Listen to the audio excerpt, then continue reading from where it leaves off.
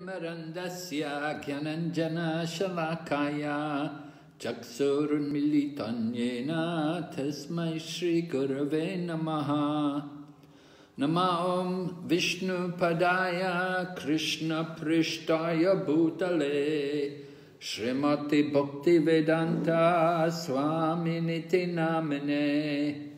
Namaste Saraswati Deve Kauravani Pracharine Nirvishesha Shunyavadi Paschatya Deshatarine Vanchakalpatarubhyascha Kripa Sindhu Bhayevacha Patitanam Pavanebhyo Vaishnavibhyo Namo Namaha.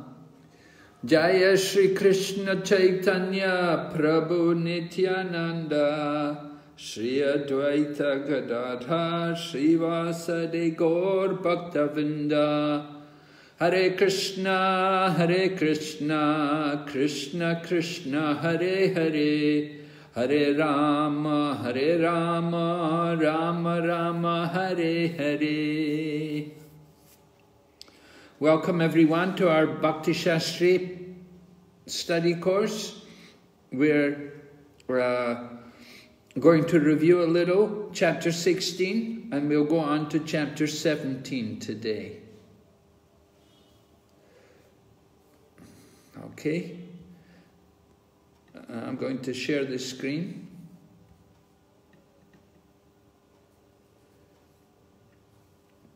Is everyone able to see the slide? Yes, Maharaj. Yes, Maharaj. Oh, good.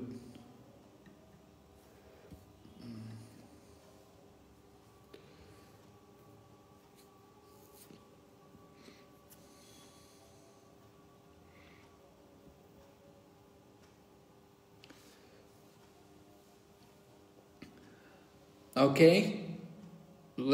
Previous lesson. Overview. No, wait just a minute. Maybe I've got the wrong slideshow here. Let's see. Lesson 2. Krishna.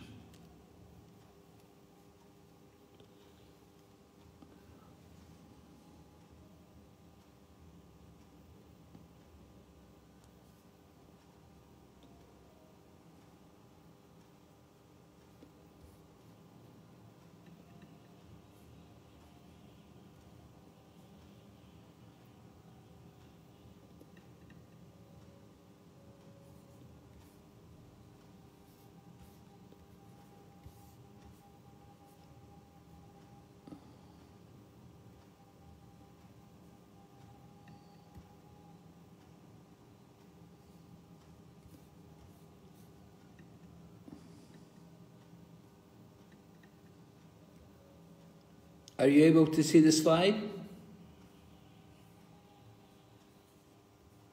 Yes, Maharaj. We can see. Yes, Maharaj. Okay, good.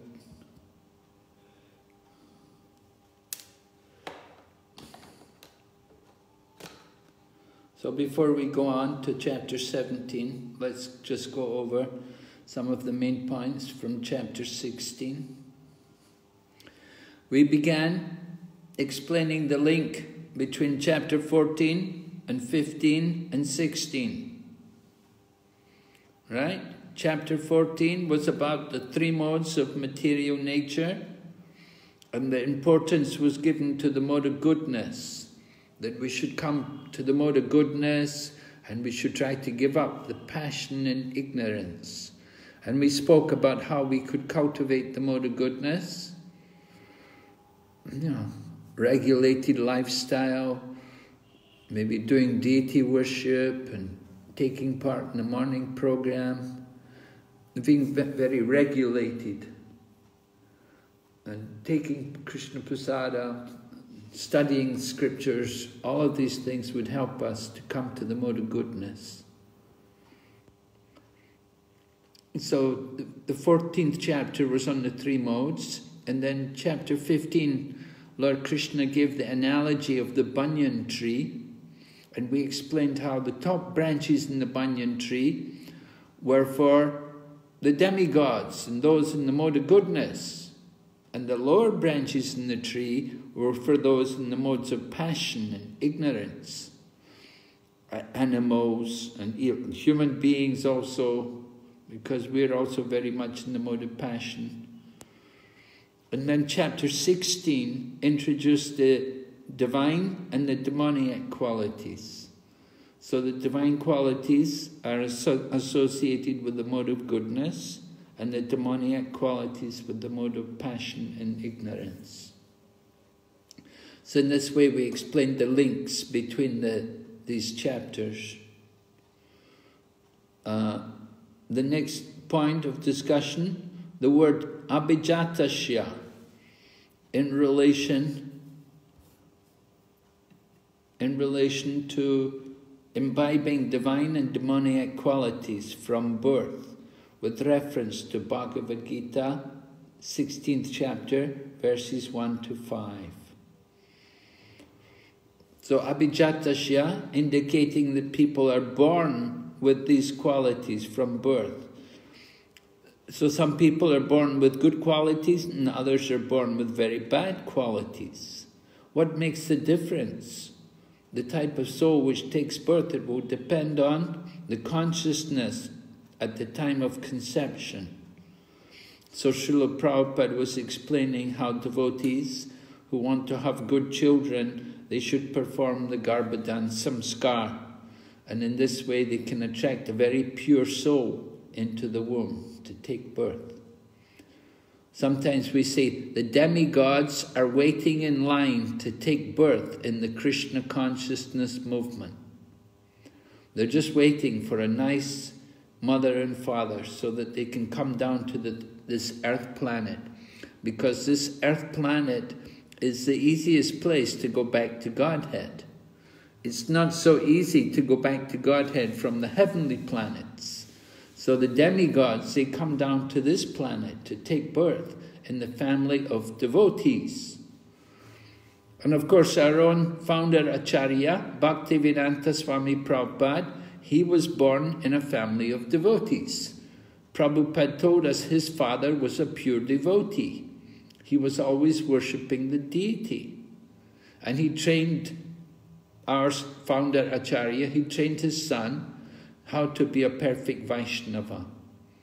He had him learn the Madanga, and when there was talk about sending him to London to become a lawyer, then his father would not agree. He said, I don't want my son to become a worldly person. He had him learn the Madanga and harmonium. He wanted him as a devotee.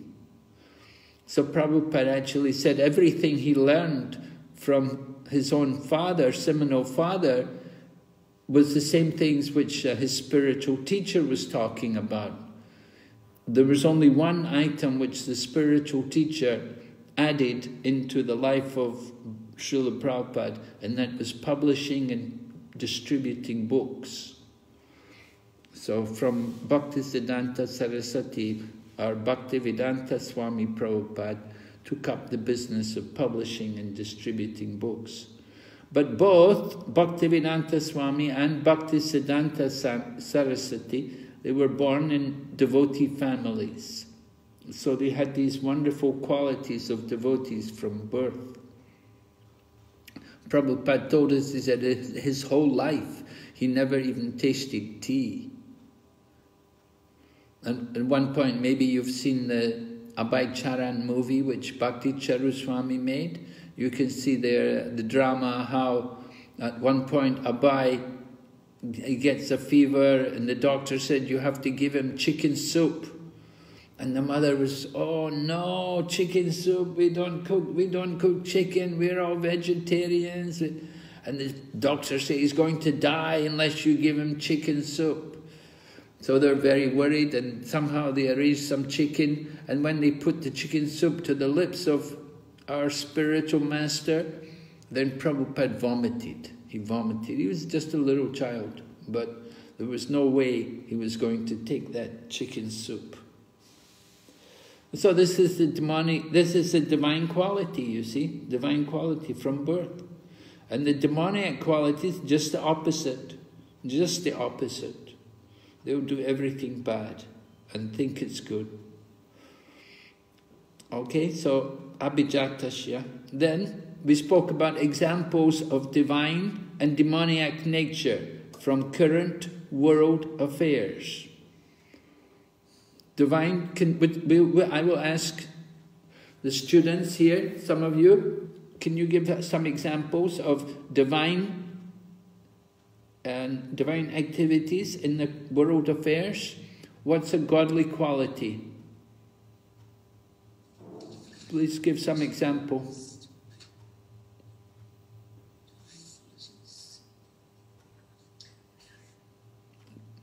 An example. Yes?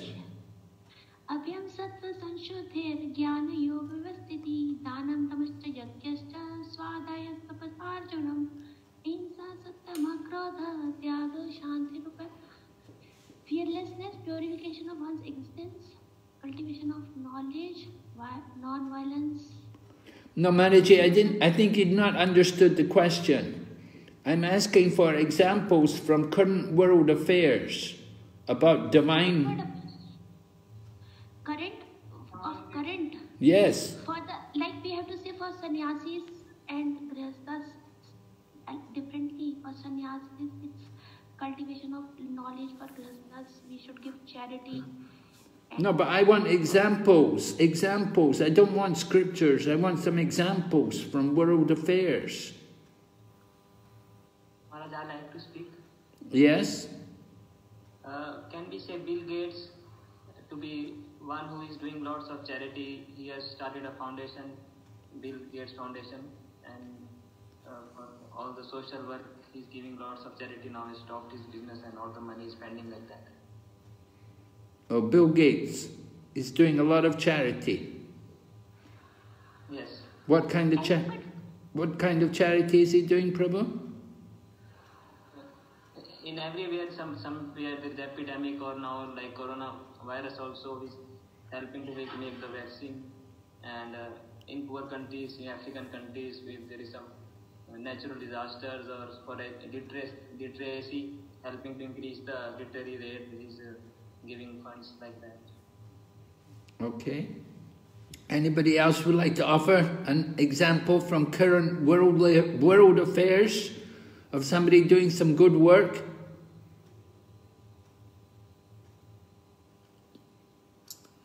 But Ford is giving in charity for our temple, Mayapur.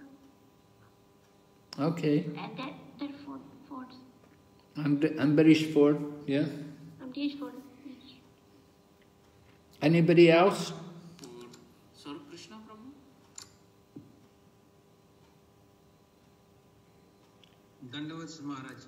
Maharaj, I see so many children age 4, age 7, and they are so elevated, and they talk scriptures, and they read scriptures, and they are participating in kirtans, and they are able to play mridanga, tal, those young ages.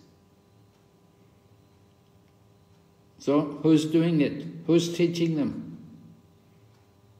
It's almost like they have these type of capabilities from their past life.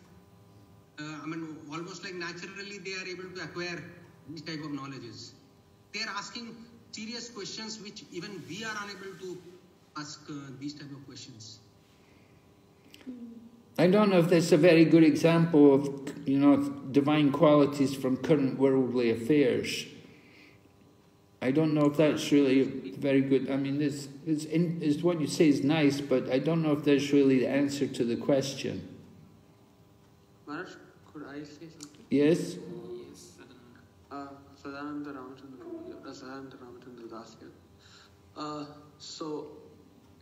There is an example that Ratnath Maharaj mentions in one of his talks. He talks about Sindhu Sai and how she was a beggar herself, but she started, she was very kind to orphans and things like that, and now she has an orphanage with 1,400 people and also takes care of cows.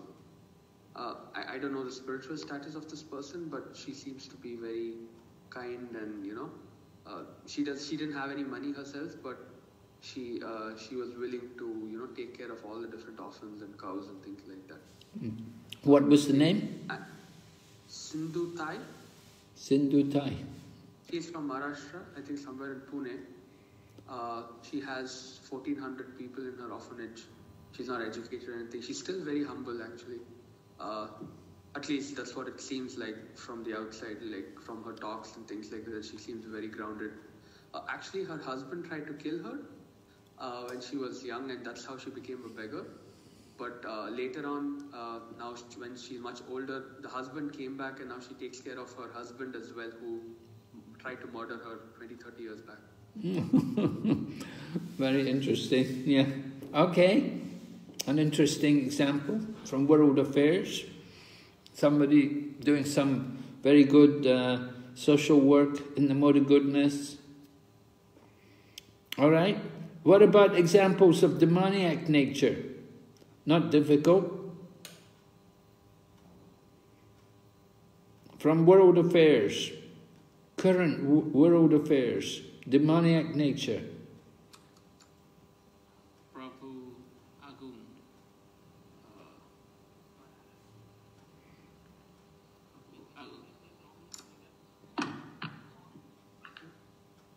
Like the Russian president who has declared himself to be president for the rest of his life. They want to become the controller. Who? The Russian president. He has now declared that throughout his life, whenever he lives, he will be the president now. Oh, really? Okay. Somebody's going to be, he's taking charge. He made himself like the emperor. Not just a political figure, but an emperor. Sri Krishna Maharaj. Yes?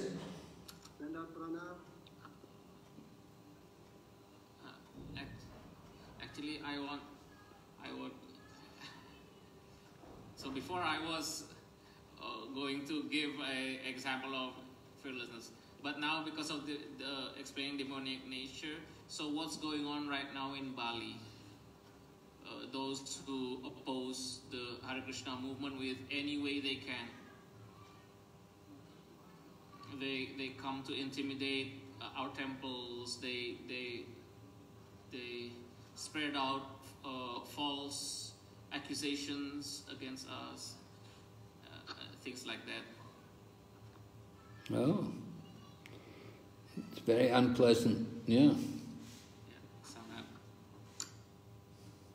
So a real struggle going on there in Bali.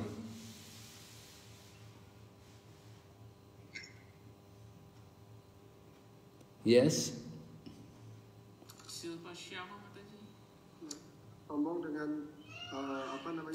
They are so very proud of the power that they have since they have the backing of the governor. So they use so many ways to intimidate us. They want to close our temples like that. Oh. And the public are supporting?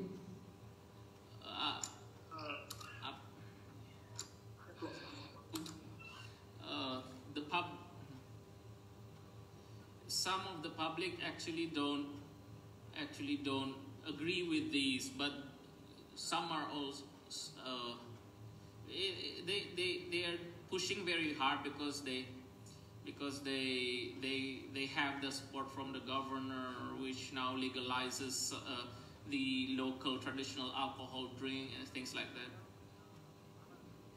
So they push for these type of namely might say the traditional thing, but which is of demoniac nature like that.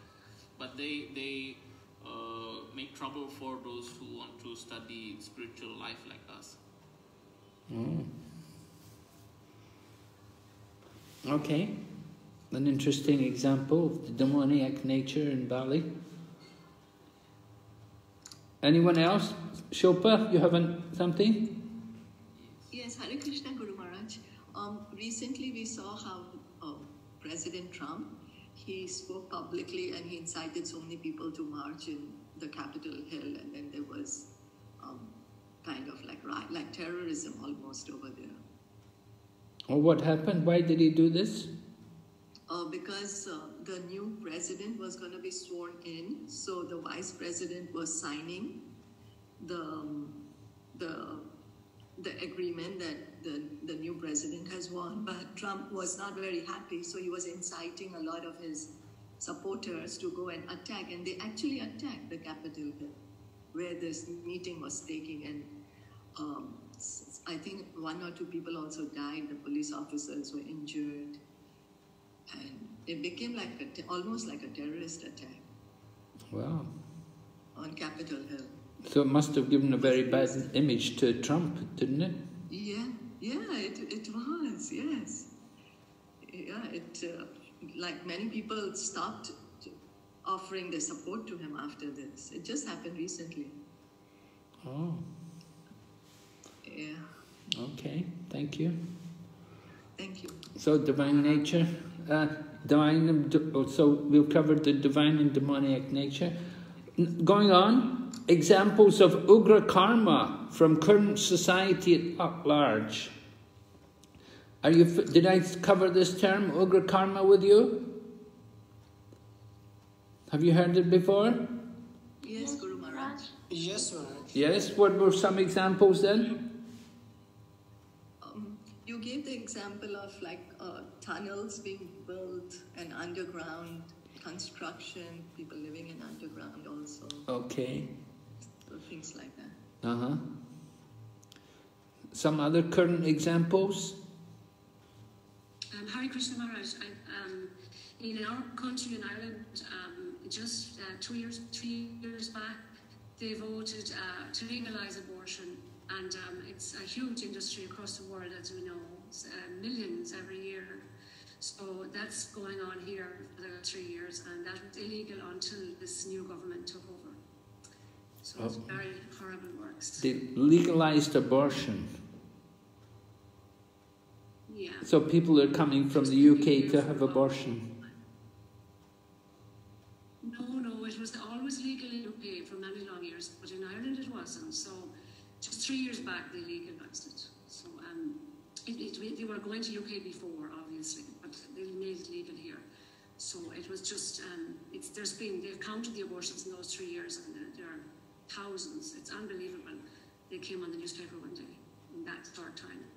So it's a very sad situation. Very sad, yes. Okay, thank you. Thank you very much, Manaji. All right, then the final point. Yes? There's still, should we take that? Yeah, okay.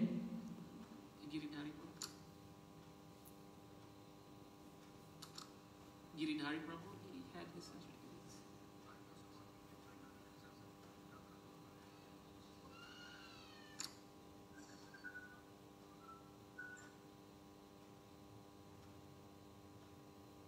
I think he hasn't selected the English channel, which is why we can't hear him.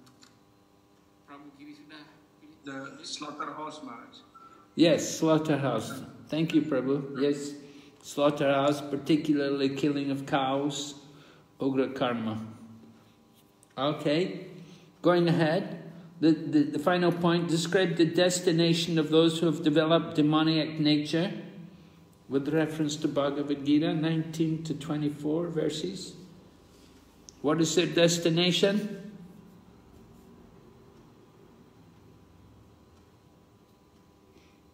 Anyone remember? Yes, Maharaj. Yes? Repeated birth and death among demonic species of life. That's right. They take repeated birth. Tanavadishita kruran sansareshu naradman shipame ajasa shubhan asri yonishu. What are these degraded species of life?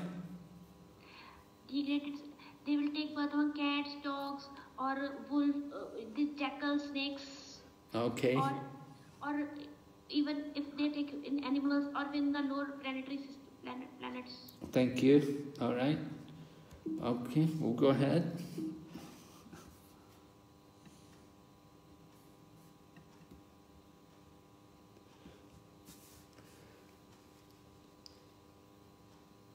So, connection between 16 and 17. Oh, this is the verse from chapter 16, an important verse, right? Shastra Vidim, they give up the Shastra, they give up the directions of the scripture. Why? Kamakarata, just for their own sense gratification. So what is the result? They don't get perfection, they don't get siddhi, they don't get happiness, sukham, and they don't achieve the supreme destination, param gatim.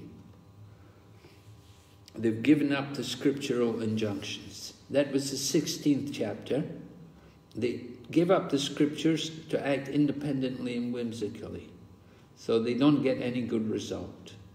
So then Arjuna asks a question.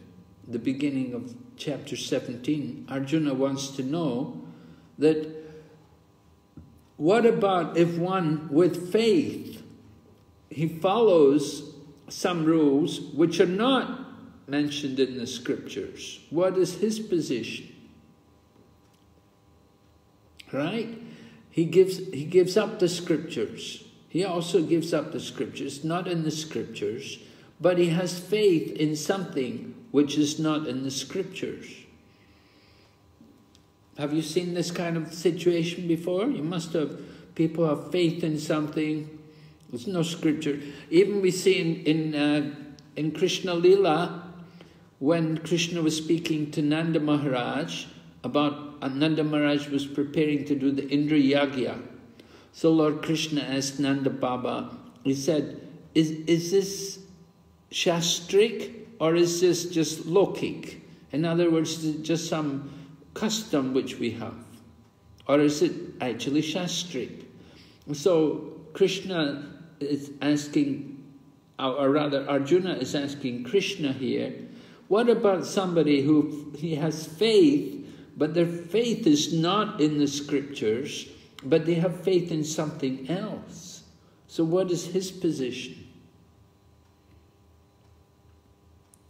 So Lord Krishna explains that there are three kinds of faith.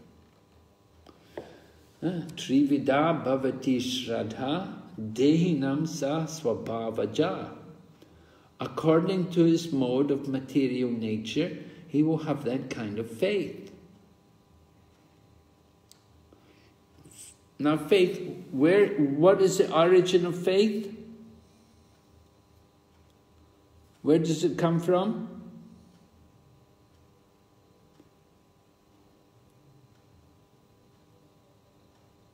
Gita Indulekha, huh? What is the origin of faith originally? It's from one's heart only, it's faith from one's intelligence, from past also. Anybody else? Maharaj? Yes? Maharaj, from association? From association? No? Right. Yeah? From desire. From desire? In the purport, Srila Prabhupada says, faith comes from pure goodness. Originally, it's pure goodness. But because we are influenced by the modes of nature, our faith also becomes influenced by the material nature. But originally, faith is pure goodness.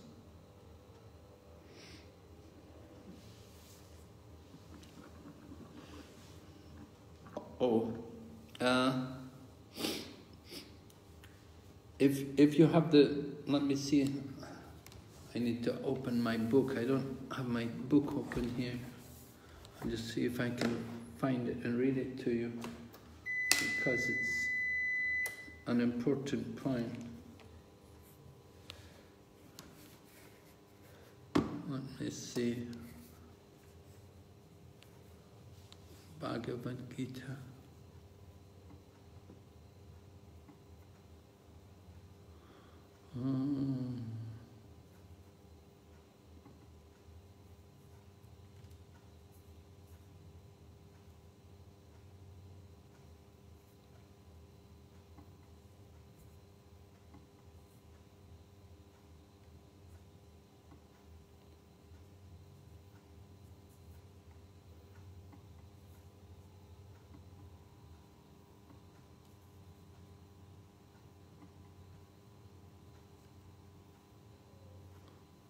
Krishna.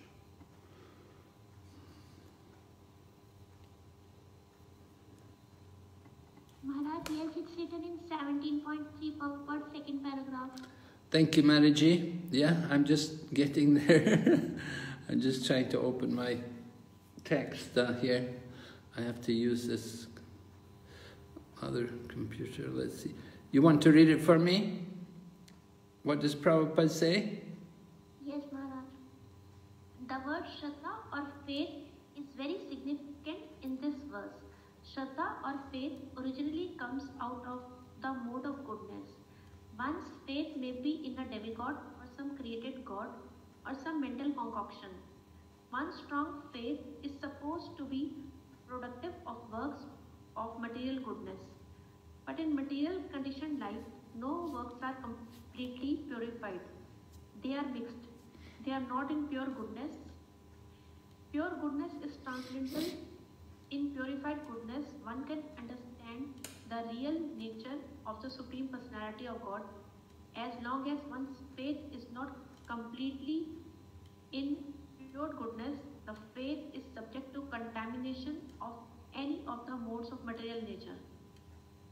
The contaminated modes of material nature expand to the heart. Therefore, according to the position of heart in contact with a particular mode of material nature, one's faith is established. It should be understood that if one's heart is in the mode of goodness, his faith is also in the mode of goodness. If his heart is in the mode of passion, his faith is also in the mode of passion. And if his heart is in the mode of darkness, illusion, his faith is also thus contaminated. Thus we find different types of faith in this world, and there are different types of religions due to different types of faith. The real principle of religious faith is situated in the mode of pure goodness, but because the heart is tainted, we find different types of religious principles. Thus, according to different types of faith, there are different kinds of worship. Yes, right. Yes. Okay. Thank you, Maraji. So that's a relevant text there. Prabhupada's talking about faith here. I've taken a little bit, you can just see the slide again, just to read it again. As long as one's faith is not completely in purified goodness, the faith is subject to contamination by any of the modes of material nature. The contaminated modes of material nature expand to the heart. Therefore, according to the position of the heart in contact with a particular mode of material nature, one's faith is established. Alright, so people are being conditioned or controlled by the three kinds of material nature. And if they do not follow the Shastric injunction, then he will concoct, he will create something according to his position, either in the Tamagun, Rajagun, or Sattvagun. Right? He's not following any Shastra. Well, he's following his own Shastra, maybe. He is going on conducting himself under the influence of the same modes of nature. But these mean superficially doing something in the Tamagun, he will not be successful. He will not be successful. Yashastra vidimritsrijya vartate kama karata. Right? This is the point, that his faith will be in the modes.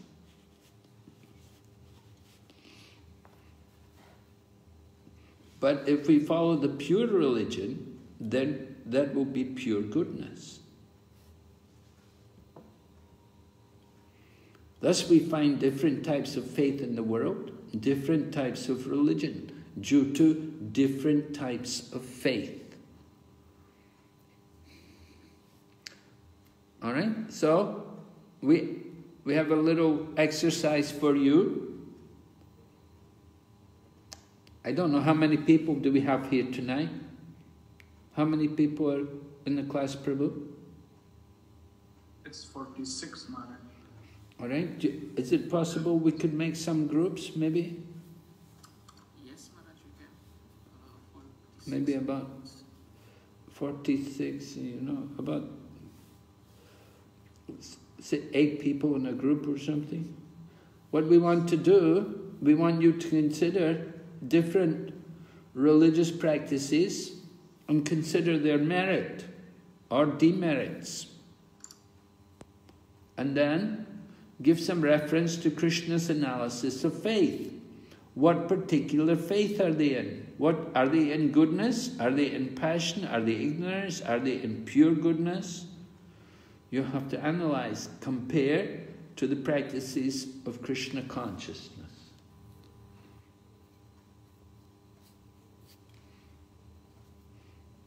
I think you all have some good experience of different religious practices. Maharaj, this is within the Vedic sphere or outside the Vedic systems? Outside the Vedic system can be also. Could be inside or outside. Mente should be some modern religious practice. Is it all right? I give you what, 5 minutes or something to discuss? We'll meet. You can make the groups, Prabhu. Yes, Maharaj. Should I separate between the Indonesian and the international ones so that the discussion will go on more flowing, but at the same time it needs some time to separate it. Sorry? It needs some time to separate if we separate between the participants who are from Indonesia and the international. Well, of course, you've got to keep the Indonesian devotees together. Yes, so I'll assign manually, but it takes some time. Is it okay, Maharaj? Maybe like 2 minutes, is that okay? Okay, that gives devotees 1-2 minutes to think about it. They can prepare some answers while you're making the groups. I'll make some notes.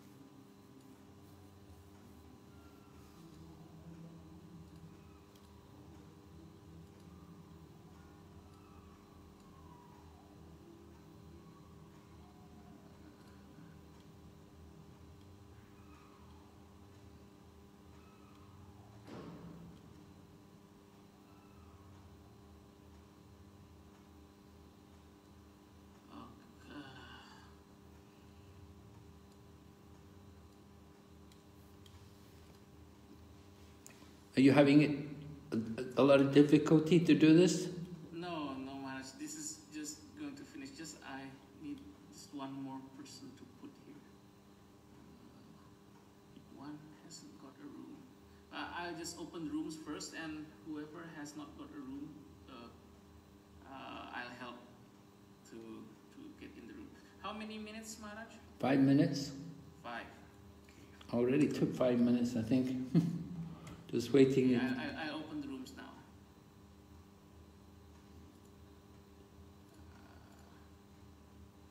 Open all rooms. Yogita assigned to room 1. And then I will join.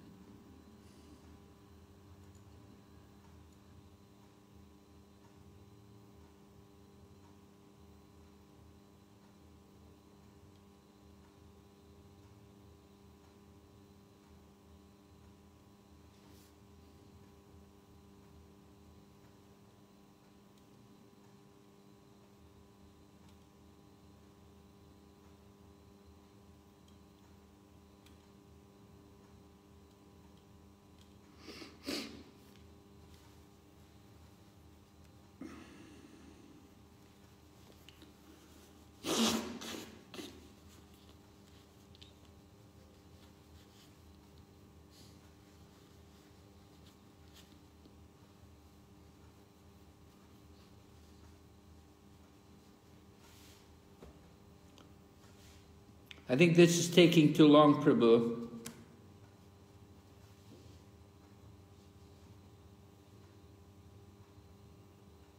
Hare Krishna.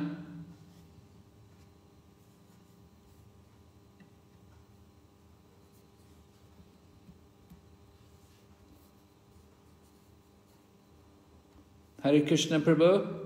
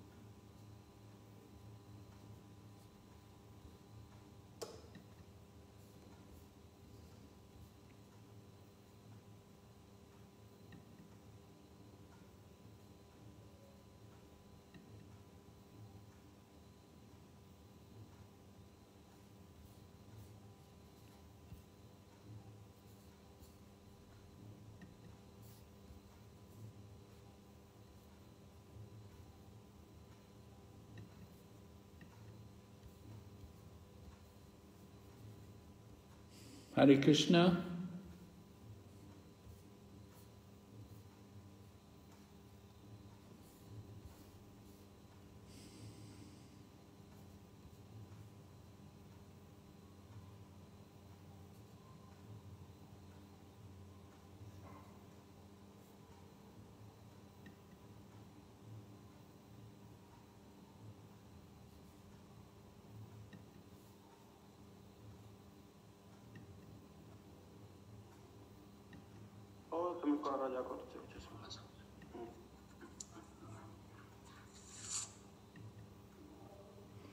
Hare Krishna.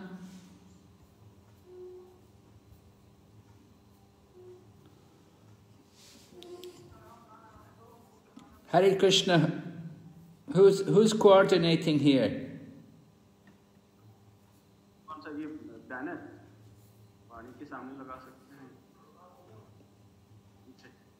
वाणी वाले से क्यों बात करना है? वो public property है, लगाएंगे उससे बात क्यों करेंगे?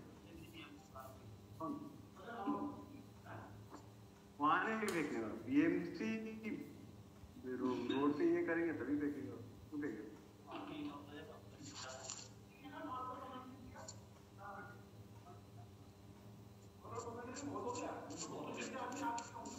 वही वहाँ पे लगवाएंगे और सोचिएगा कहाँ लगा सकते हैं।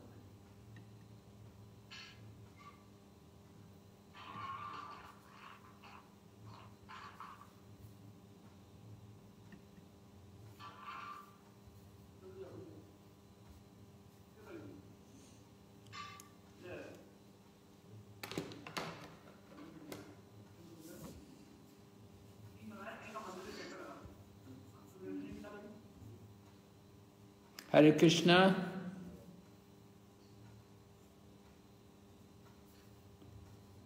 Hare Krishna Maharaj, yes, we are back. Okay. Is everyone back? Yes, Maharaj.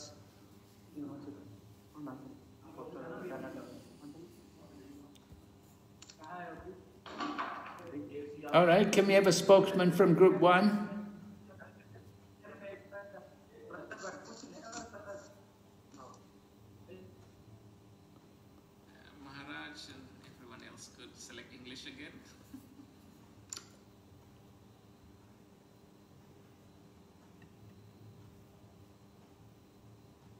It's selected.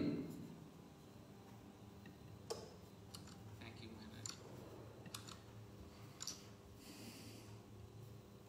Can we have a spokesman from each group? Someone would like to begin? Tell us what your thoughts are on this question.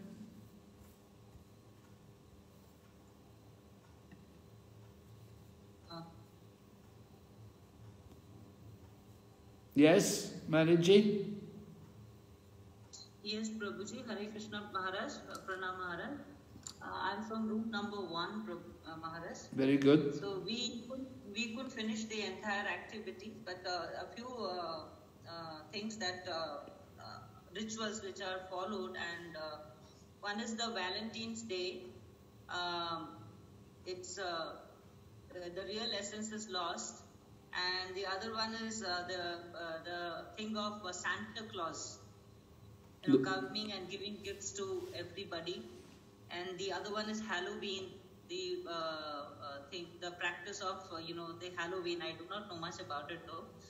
And then we have so many harvest festivals in India, and in different states have different New Years and things like that. Then there are certain tantric practices which I do not know about their authority, and they are in the mode of ignorance. And there is tarot readings, then pranic healing, then there is bulls fighting.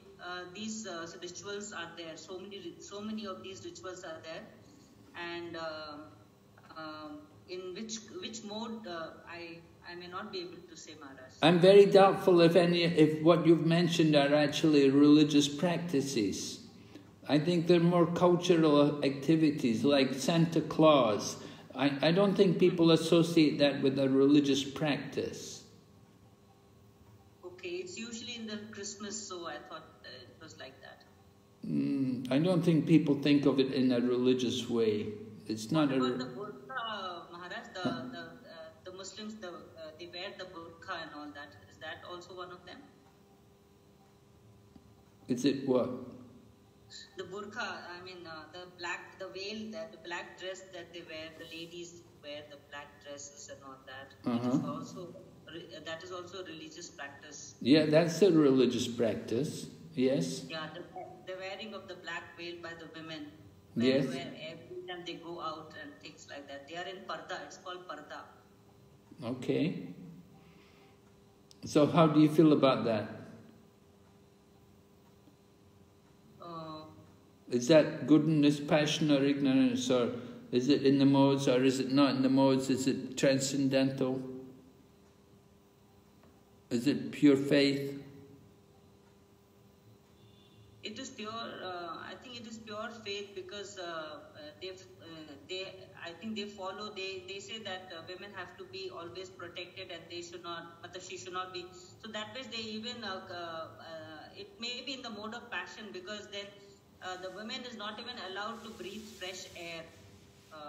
So that the basic human requirement it fails there. Oh, they're not allowed to breathe fresh air. Yeah, I mean she's completely covered. So that is one of the reasons of tuberculosis also, Maharaj.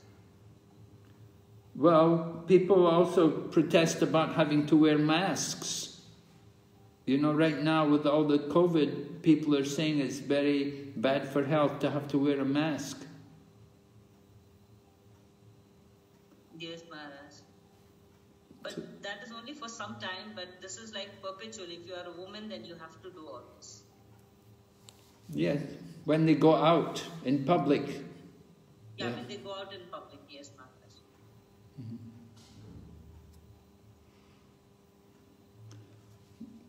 So, you feel it's certainly it's an austerity. It is an austerity. But in some ways it's, there's certainly some good to it that the women are, you know, what's better? You know, women walking around half naked or women fully covered? Women fully covered is definitely good, but then this is like more than covered, it is another extreme. Only their eyes are like, only they, but for them to see, only that is, you know, it has certain nets, the rest all is covered. Okay.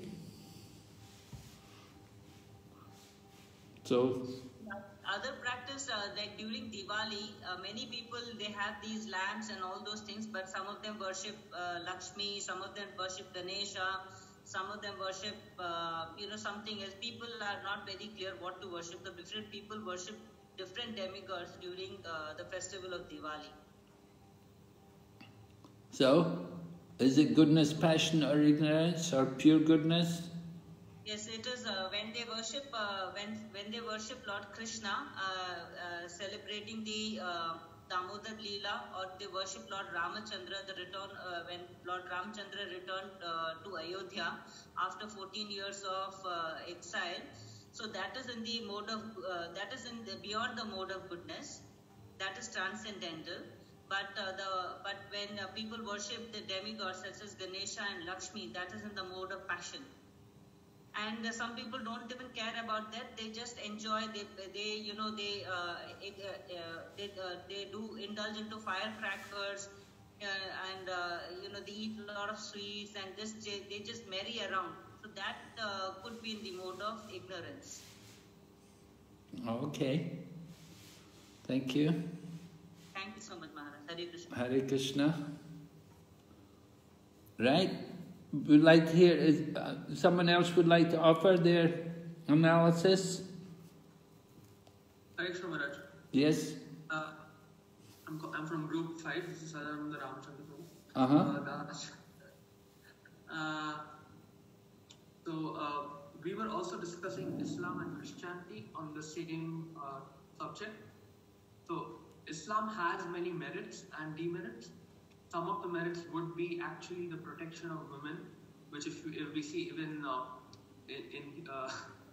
shouldn't be saying this, but even in our society where things are okay, I won't go there. But anyways, the point is women are protected. Yes, it takes it to another extreme, but still at least it keeps things intact.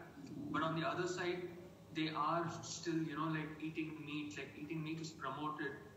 Killing of animals for some of their festivals is really promoted. So that would be the demerits of their society. Yes, obviously there are other things as well, just a little questionable. But primarily you can, which is seen in the outside, you can say meat eating is very prominent. And then on the positive side, you can say that they are protecting women. The other thing in Christianity is also quite similar. They talk about distributing love and all those things. Thou shalt not kill, but they are killing animals and things like that. If we look at Vedic practice, say a Baba Ramdev or something like that, they are promoting, yogic practices, take care of your body, but they're not talking about the soul. They're just talking about how to protect your body. And the body is temporary, we all know that. But they're just focusing on how you should maintain your body. And Buddhists as well, if you look at Buddhists, they preach kindness, non-violence, things like that. But you also see them on the other end. If you see the philosophy is like everything is nothing, like the philosophy is leading them to nowhere. It's just leading them to become zero. These are some of the examples that we had discussed in our group. This was group number 5, breakout room number 5. All right, thank you, Prabhu. Do you have any examples? In your discussion, did you find any religious practice which was, pure goodness? In our group, you mean pure goodness? You could say the other sampradayas, other Vaishnava sampradayas could be pure goodness, like the Sri Vaishnava sampradaya.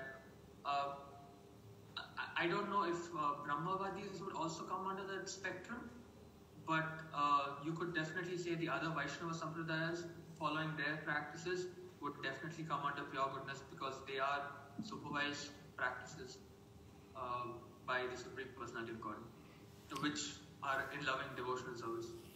Okay, thank you, Prabhu. Thank you very much. We'd just like to take one more person. Anyone like to volunteer? Hare Krishna, Maharaj. Yes, Mataji. Hare Krishna, please accept my humble obeisances. I am coming from the group 2. Here we discuss different type of religious activity from different type of place. Like in Bali, we have Saraswati Puja, which is, according to us, it's in the mood of goodness because we worship Saraswati as the goddess of knowledge. So many students in many schools, they will do specific puja at that time for Saraswati Devi, so they will get knowledge. They'll be more serious and good in their in their study. Okay. And there is another like nowadays the people they like more to worship money. I think that is more in the mode of passion, because people like to worship the one who are in the position of in the good position, like president or the one who are very very rich, like Bill Gates. Somebody really worship him as everything because he have money. And people in nowadays they always like money because they thinking like money is the everything. Like even time is money. They squeeze out all of their time just to earn more money.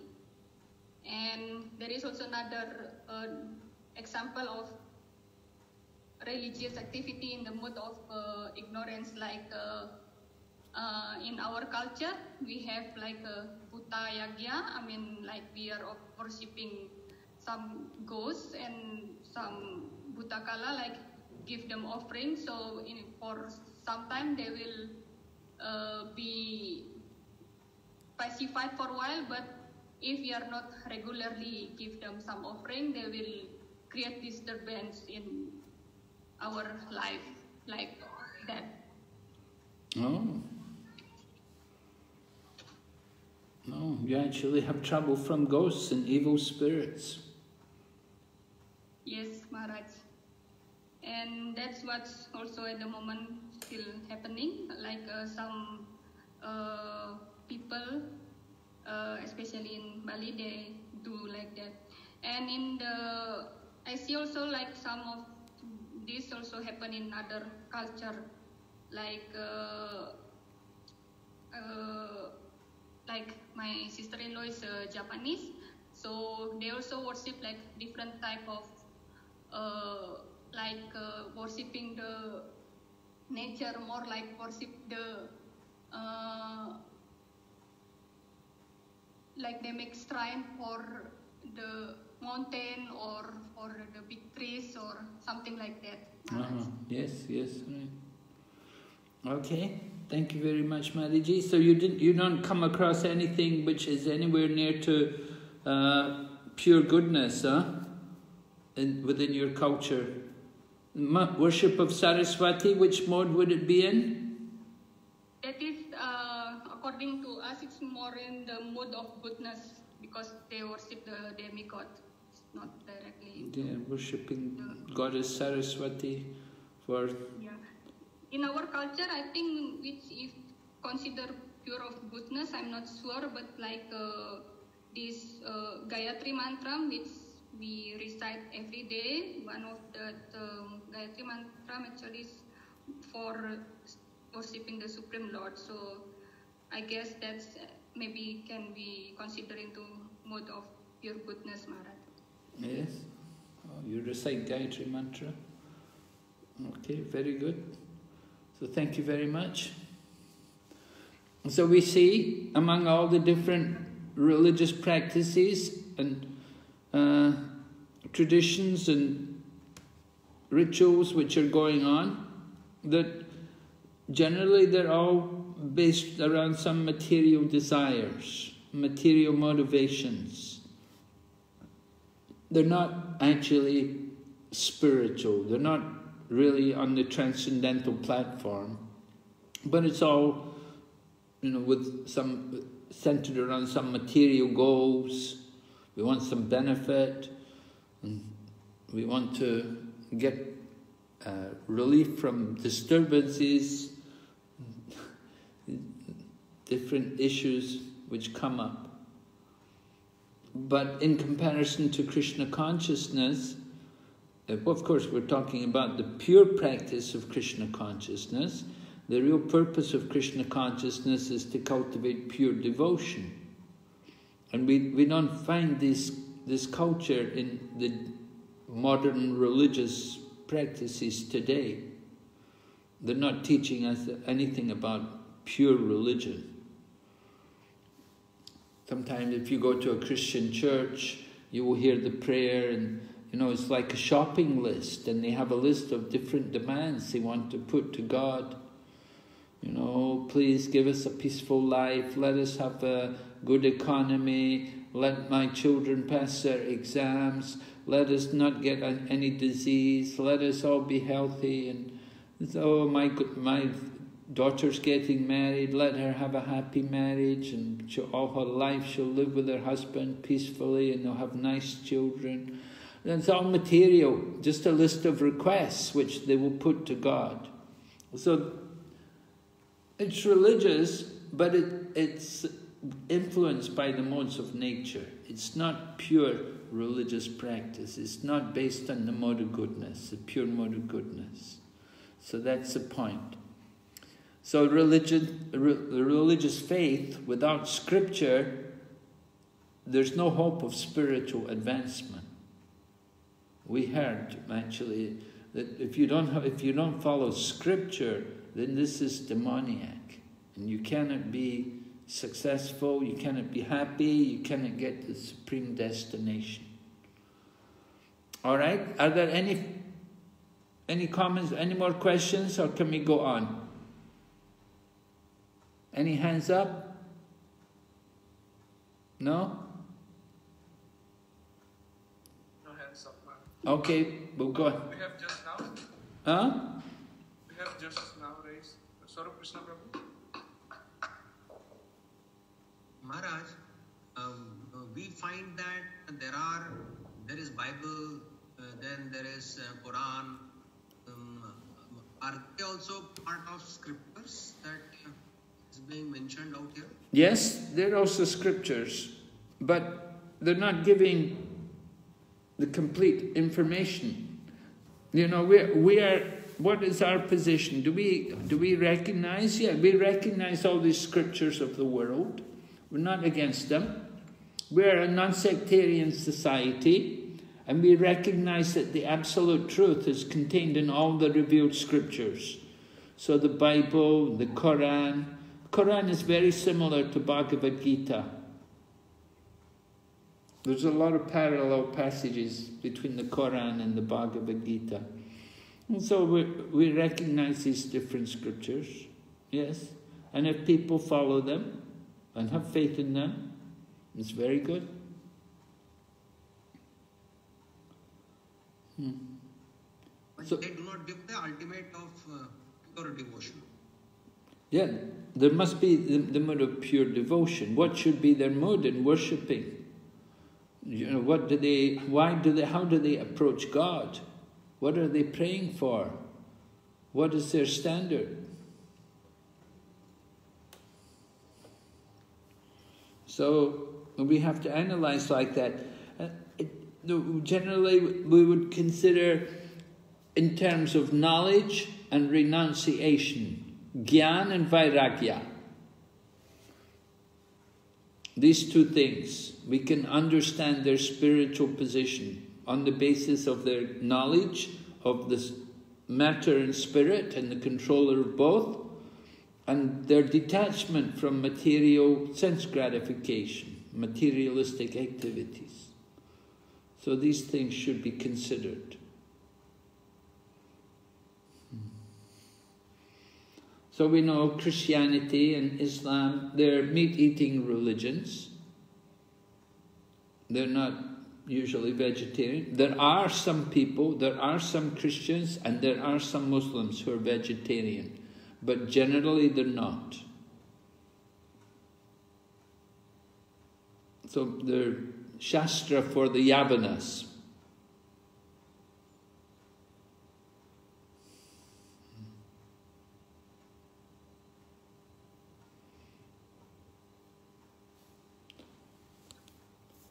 Okay. We have one more hand, Maharaj. Yes. Yes, Asim Krishna. Yes, Maharaj, Hare Krishna. Maharaj, is there particularly any other activity other than Krishna consciousness which is in the mode of goodness? Yeah. When we speak about Krishna consciousness, we should understand we're not just speaking about ISKCON. ISKCON doesn't have a monopoly on Krishna consciousness. There are other people outside of ISKCON who are also practicing Krishna consciousness. Other people outside of Krishna consciousness, you know, can they come to the mode of goodness? It's possible, certainly possible. There were, for example, in Christianity, there were Christian mystics, and there was St. Francis of Assisi. You know, Prabhupada went to a Christian monastery in Australia, and the monks there, they told him about St. Francis, that how he used to address the trees and the flowers. My dear sister flower, and my brother, and you know, like that. He would talk to the different plants. And when Prabhupada heard this, Prabhupada said, "Oh, that is real God consciousness." Because he saw all the different living entities like brothers and sisters, the trees, the flowers, the river. He addressed them as brothers and sisters. And Prabhupada said, this is real God consciousness. And so Prabhupada recognized outside of, you know, Krishna consciousness, within other traditions like Christianity, there are great saintly persons, very, very advanced saintly persons. Just like Jesus Christ, the Son of God, pure Son of God. And Yes, Maharaj. Yes, Maharaj, but can we say that same for Muslim religion also? What? Which religion? Muslims. Well, Prophet Muhammad also did great work. He helped to bring up many people, to give them faith in God, give them some religious practice. Taught so many people, he's got so many followers, there's so many members in the Muslim religion. and they pray regularly and they follow rules. They have some... Maharaj? Yes? Yes. So can we consider him in the mode of goodness? Muhammad? Well, he certainly did great work. He showed great compassion on people, and he did a lot for people to bring them, to give them belief in God. They pray to God. That's very wonderful. That's a very wonderful thing.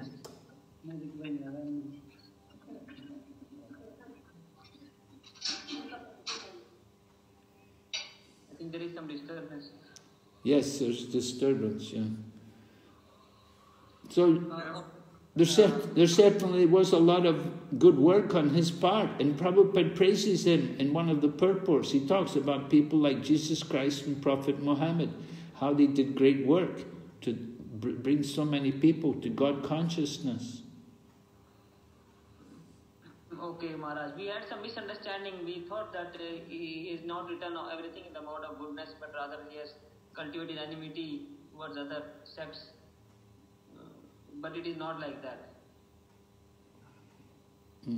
I'm not sure. I'm not familiar with everything about him. Yes, Maharaj. Can we call Socrates also in mode of goodness? Socrates, well, he believed in the eternal soul.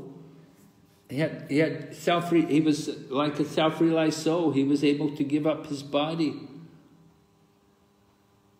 Yes, ma'am. Oh, thank you, ma'am. Thank you very much.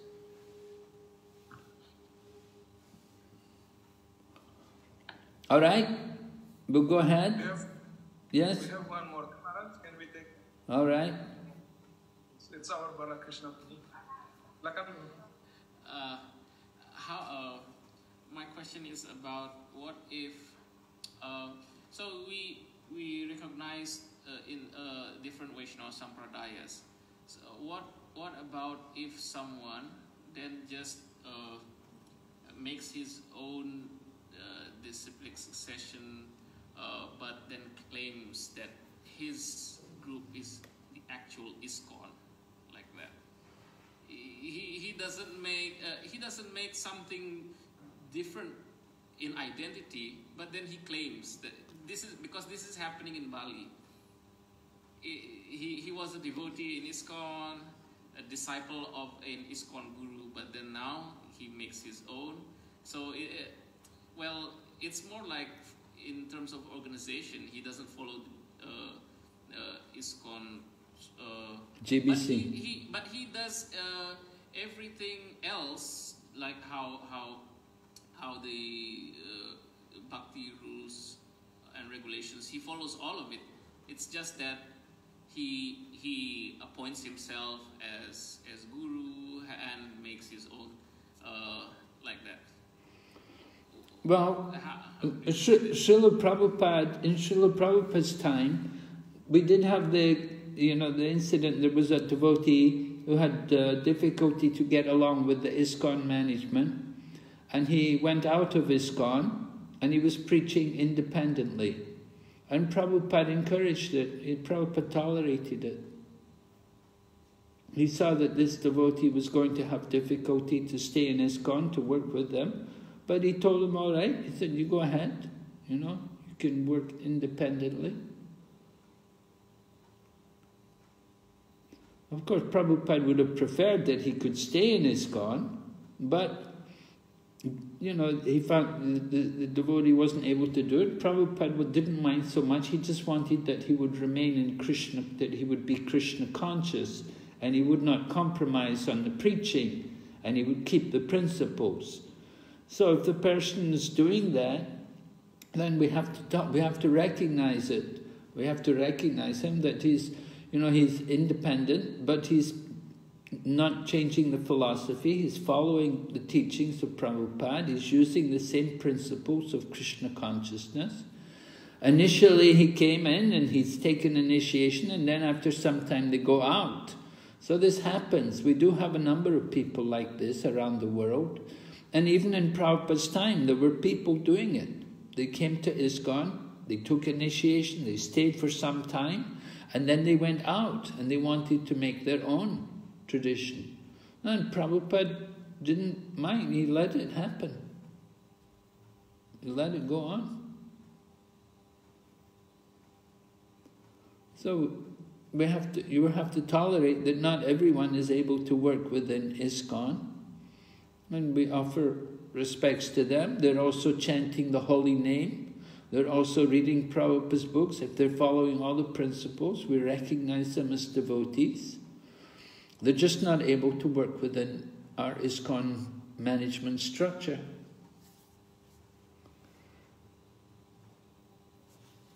So that's how I see it.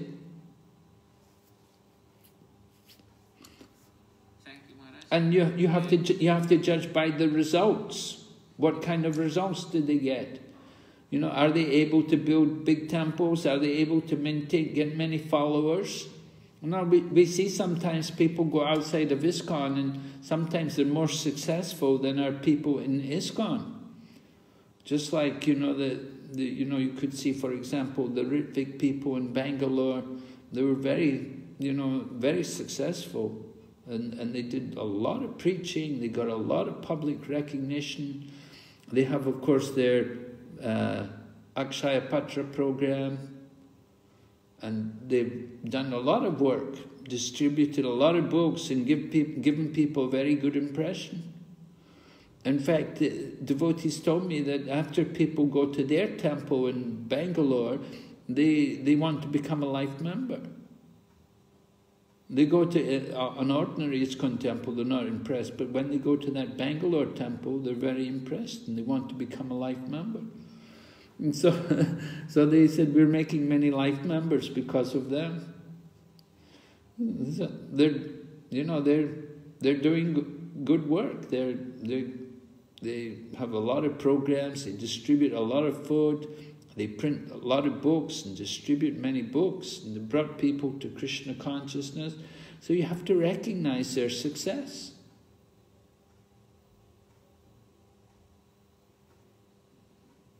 Judge by the results. But do we also have to recognize that, you know, they are having a pretty... I mean, it's a deviation, but it's not apparent outside people, but it's very apparent to all of us that there's a deviation in philosophy. Does that also have to be considered, Maharaj? What is a deviation in the philosophy?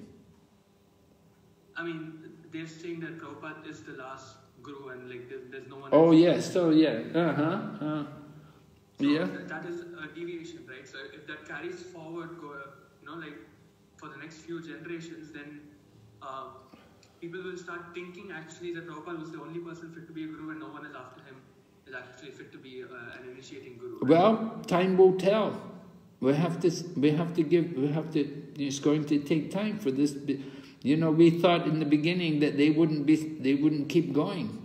When they first went independent, we thought that they won't last. But they've lasted, they've kept going. So it seems like they're going to be there. They're not going to stop. So you have to recognize them. Yes, Maharaj.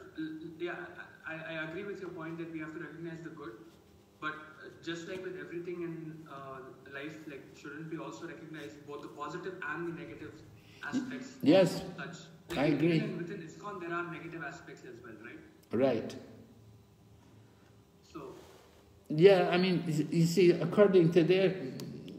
Yeah, I agree that it's a difficult situation that they have a different interpretation of Prabhupada's instruction. Prabhupada instructed the GBC should be the ultimate managing authority, but they've gone independent of the GBC. So that's a deviation from Prabhupada.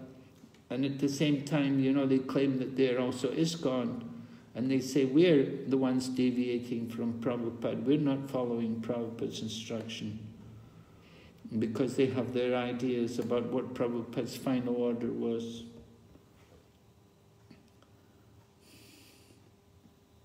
It's a very tricky situation.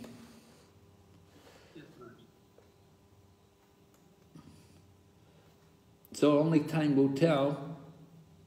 Hare Krishna Maharaj. Hare Krishna. So I want to ask that, can we say that if we deviate from ISKCON like that, we make our management, our self-management like other than ISKCON? Can we say that that is right for Prabhupada instruction like that, Maharaj?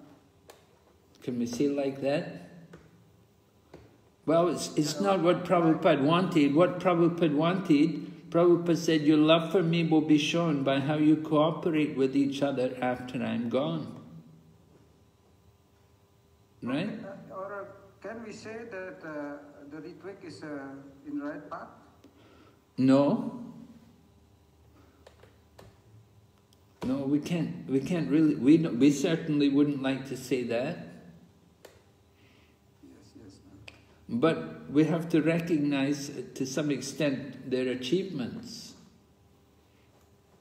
That they've done some things which have helped to spread Krishna consciousness, which have helped to make, increase, to some extent, the Krishna conscious movement more known, at least in India. We see that. You see, I was thinking more about people who actually went outside of ISKCON, you see, but the Ritvik case is a very special case that they don't go outside of ISKCON. They say they're still in ISKCON. And, they say they are ISKCON. So these people are more tricky than the people who go outside of ISKCON. If they go outside of ISKCON, that's all right. All right, they've gone outside, they made their own thing, and they recognize, they're a little different from ISKCON. But these people, they don't, they're different from ISKCON, but at the same time they say they are ISKCON. But they don't work within the organized structure, within the management structure. So it's a very difficult situation. Same with the one in Bali, Maharaj. Although they are not Ritviks. They're not Ritvik. They're not Ritvik, but they claim themselves as the actual ISKCON. Yes. Well, it's not only in Bali. You get that kind of thing in many places now. People do this. It's going to happen. And you have to recognize it. That these things are going to go on. And we have to see by the results. How much are they going to change? How much are they going to keep the standards which Prabhupada set? And how much are they going to change everything? So time will tell. Maharaj, there are some people like they are preaching same as Prabhupada. They are giving holy name to many people, but they are making their own houses. Then what to say of such people? They are building their own home. They have built 2 homes, like one in Vrindavan, one in Delhi. They are building their own homes.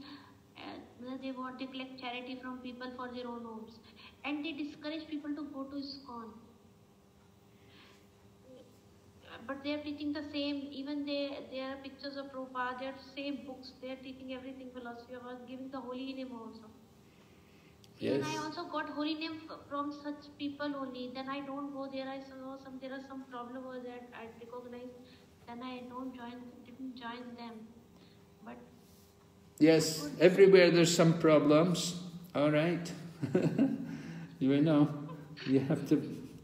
have to recognize, we have to see how much faithful they are to the tradition, to the culture. So, let's go ahead. Review of chapter 17. Overview.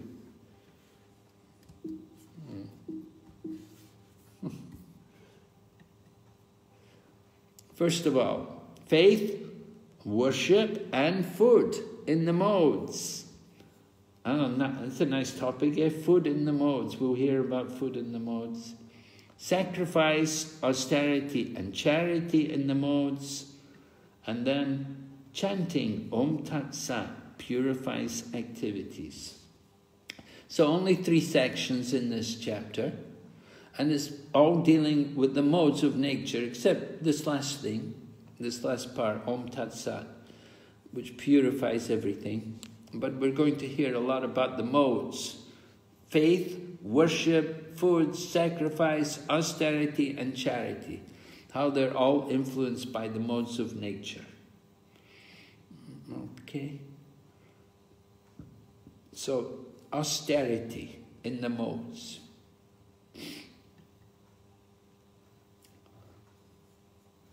Verses 14 to 17 describe the mode of goodness.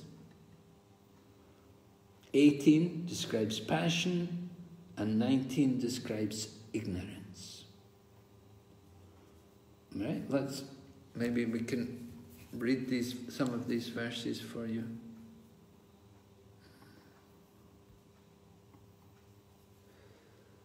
Hmm.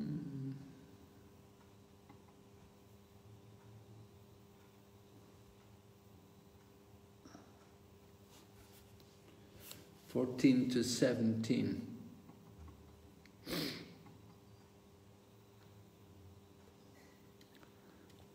Okay, austerity of the body consists worship of the Supreme Lord, the Brahmanas, the spiritual master, and superiors like father and mother, and in cleanliness, simplicity, celibacy, and non-violence. So this is austerity in goodness. Worshipping superiors like the father and mother.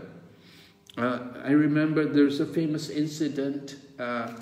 Brahmananda, one of Prabhupada's very early disciples, he was a very big-bodied man, very powerfully built, and his mother came to see Prabhupada. Brahmananda had become a devotee, and his brother also, Gargamuni, had become a devotee. And the mother came to see Prabhupada, to talk to him, to meet him. What is this? My sons have joined your group, you know. So when the mother came, Prabhupada told Brahmananda, bow down to your mother. So Brahmananda got down on his hands and knees and bowed down to his mother. So this is austerity of the body, worshipping, just like we worship the Supreme Lord, we should worship also the Brahmanas, the spiritual master, mother and father, and also cleanliness, simplicity, celibacy, non-violence. These things. This is all austerity in the mode of goodness. Of course, this is austerity of the body. But there's also austerity with words. We'll go ahead to look. Krishna, we just cannot see the shared screen. You're not seeing the screen? Oh, Krishna. What happened? Yes, Maharaj. We did not see any shared screen. Okay, wait. I'm coming back. Wait, I'll do it. Now? Yes, Maharaj. Now we can see. Okay, good. Let's see. I want to go back.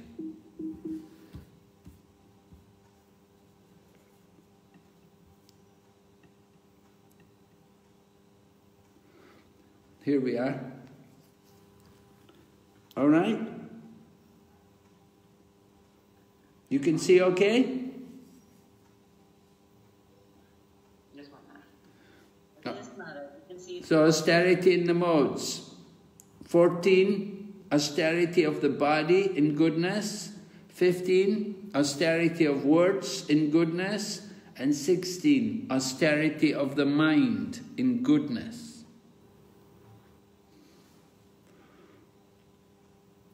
All right? Prabhupada writes in the purport, he should not do anything which is not sanctioned by the scriptural injunctions.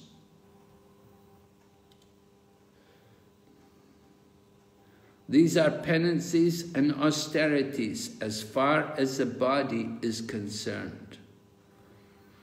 Then text 15, austerity of speech consists in speaking words that are truthful, pleasing, beneficial, and not agitating to others, and also in regularly reciting Vedic literature. So you can see the austerity, speaking words which are truthful and pleasing. This is not an easy thing to do, is it? In Kali Yuga, people are often not very truthful. And sometimes in speaking, when it comes to speaking, we're very expert in insulting and hurting others and speaking words which are painful and disturbing to others. We don't try to please people. But the austerity is to speak words which are not agitating to others. And also in reciting Vedic literature. So you can see how important it is. It's very good if we read the books regularly. Read out loud, read the books. It's very, very helpful. Prabhupada used to sit in his garden and he'd have people come and read to him. And in the final year of his life, Prabhupada had people read a lot. They'd sit there and read to him. And when Prabhupada was leaving the body, one of his, Pradyumna Prabhu, his Sanskrit editor, was reading to him. He was reading the purports of his spiritual master. So I'll read the purport to number 15. One should not speak in such a way as to agitate the minds of others. Of course, when a teacher speaks, he can speak the truth for the instruction of his students. But such a teacher should not speak to those who are not his students if he will agitate their minds. All right? That's a reasonable statement. If somebody is not your student, it doesn't do you a lot of good to try to instruct them, because they may not like to take your instruction. Unless you're in the position of being someone superior, it's not a good idea to try to give them instructions, because it may just agitate their minds. This is penance as far as talking is concerned. Besides that, one should not talk nonsense. The process of speaking in spiritual circles is to say something upheld by the scriptures. One should at once quote from scriptural authority to back up what he was saying. At the same time, such talk should be very pleasurable to the ear. By such discussions, one may derive the highest benefit and elevate human society. Now, Prabhupada also remarked in relation to this, he said, this point about speaking words which are pleasing, not agitating. He said this is a social convention. But when it comes to preaching, we don't have to follow that. When it comes to preaching, we don't care about that. We don't worry about social etiquette. Preaching is not a social etiquette. You don't have to follow social etiquette in preaching. So because even, of course, Prabhupada had the experience, people sometimes would get upset that Prabhupada would speak very strongly to them. Cat and dog society, people like animals, the student hostels like a slaughterhouse, and Prabhupada, rascals, so many rascals he would call them, and people would get upset sometimes. And they say, why you speak so harshly? You should speak pleasing. But Prabhupada said, we're not meant for this etiquette. For preaching, you have to speak strongly. However, sometimes we have to be cautious. Now, there was an interesting incident which took place in Srila Prabhupada's time. There was an article published in the Back to Godhead magazine. And the article was an excerpt from the Chaitanya Charitamrita. And it told about Lord Chaitanya meeting with Balabhabata, Balabha Acharya, the guru, the founder Acharya of the Balabha Sampradaya. Balabha Sampradaya is sometimes called Pushti Marg. So Balabha Acharya had met Lord Chaitanya, and there was some discussion, and Lord Chaitanya corrected Balabha Acharya and told him that he should not try to surpass, because Balabha Acharya had written a commentary on Srimad Bhagavatam, and Balabha Acharya was saying, my commentary is better than Sridhar Swami's. So Lord Chaitanya told him that this is not right, you shouldn't talk like that, you've made it's wrong to talk like that. So it's all stated in the Chaitanya Charitamrita, and the devotees had published this incident in the Back to Godhead magazine. So what happened was the Back to Godhead magazine somehow came in the hands of a Gujarati man, a life member, who lived in Mumbai, and he read it, and he happened to be a follower of Pushti Marg, and he was a follower of Balabha Acharya. Now Balabha Acharya is called Mahaprabhu in their Sampradaya. They don't follow Lord Chaitanya, they follow Balabha Acharya, and they call him Mahaprabhu. So he read the article, and he was very upset, and he took the article and he gave it to Srimati Morariji, who was the lady who had given Srila Prabhupada the passage on her ship to go to America. So he told her, look at this, you sent this Swamiji to America, and look what he's teaching people in America about our Mahaprabhu. So the lady, Morariji Mataji, she was the head of the Scindia shipping company, she wrote to Prabhupada, and she asked him about this. How is this? Why this? So Prabhupada wrote back to her, and he told her, he said, you have to forgive my disciples. He said, they have not learned the etiquette. There's a Sanskrit saying, Satyam bruyat, priyam bruyat. It means that when one speaks the truth, when one speaks the Satyam, you should make it also priyam. You should make it also pleasing. So that is the social etiquette. But of course, when you're preaching, you don't have to do this. If you're giving some public lecture, Prabhupada would sometimes do these things. But he said, when it comes to publishing a magazine, which is being distributed widely, you should be more cautious about what contents they put in. So Prabhupada had to apologize to her on behalf of his disciples. And he told the lady, he said that these students, they didn't know the etiquette, that when they speak the truth, they should make it pleasing. And then Prabhupada explained to the lady, he said, actually, Mahaprabhu, Chaitanya Mahaprabhu, was a friend of Balabha Acharya.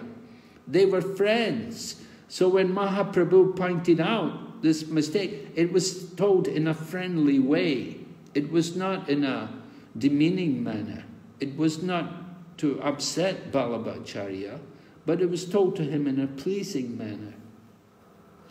So in this way, Prabhupada was able to pacify the mind of the lady who had been so kind to send Prabhupada on her ship to America. So it's an important point. We have to be careful. Prabhupada would say sometimes, he said, because I am an old man, I can speak strongly. But he told us, we were all young. He said, you cannot. He said, I can speak like this. I can tell them they're rascals. I can say nonsense. He said, you cannot speak like that. Because, he said, I'm so much more senior than you. So Prabhupada could do these things. We cannot imitate. So generally, the rule is, when you speak, you should make it pleasing. Be careful.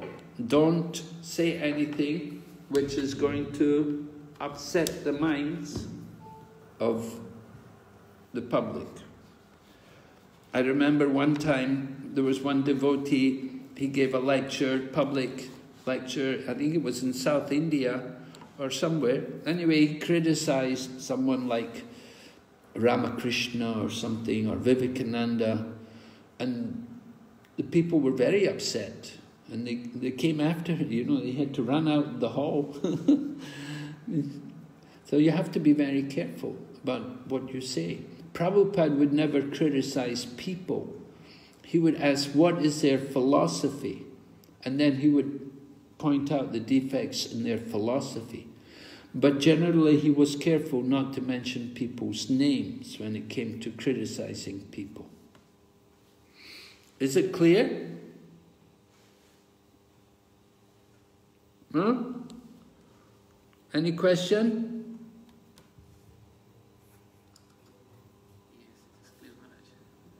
Doesn't seem like any questions. But regarding that, saying something truth in a pleasing way, that is one of the things that initially was the problem with us in Bali and Indonesia, that we got banned then in 1984. 1984. Yes. You said there was saying some things in the wrong way, huh? Yeah, the devotees, when they started practicing Krishna consciousness and was new to the philosophy, and they started criticizing everything that has been going on as custom tradition in Indonesia, the Hindu here, and then we got into trouble. Yeah. And now the people that are making trouble for us are again just citing those old things. Or the bringing up the old things from the past. Yes, from the past. Although in the recent times there are some devotees still doing that, but mostly don't. Still, they are really like upset even until now. Yes. Okay. There seems like there's two raised hands, Maharaj. Okay. Yes. Asim Krishna, probably. Yes, Maharaj. Sorry, Maharaj. Maharaj, there is one proverb that Achar hi prachar hai, that we can preach by our behavior. So at our level, Maharaj, can we say like that if we are very pleasing in our attitude, then it will have a greater impact on other people? Yes, very true. Yes. By our behavior, very important. Prabhupada wanted that. Krishna consciousness movement would produce people of character, and behavior is a very important part in that character. Yes, okay. Thank you. I understood in Bali, when His Holiness Swarup Damodar Maharaj was there, the relationships were very good. Yes, Maharaj. Well, there are these people who just still have their grudge from the past, but at that time they have no power. But just recently, because one of them became the governor, so it just blown out. Oh, I see. It's like the governor is against us, and so those who did not like us from a long time ago, they grouped, and now it's the time to attack. It's like that. it's like they were waiting for so long. So when His Holiness Bhakti Sastri Swami Maharaj was here preaching, this Krishna consciousness expanded really well. There were so many devotees, people joining, and now we are again like going underground. Really, yeah? Yeah. Okay. So from Manishi Prabhu, I think he raised his hand.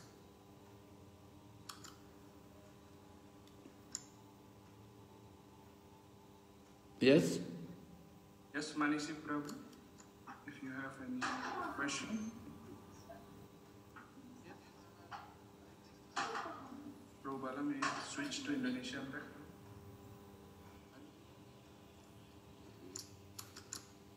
Hare Krishna. Silakan, Prabhu. Hare Krishna.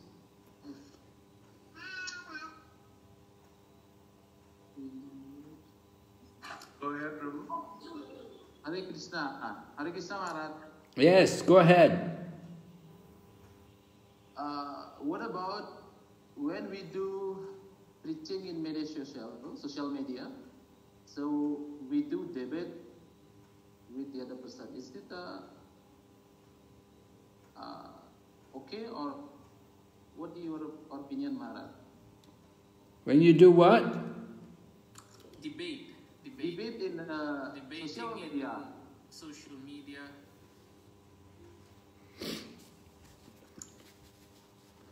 Well, I don't know. You have to judge by the result.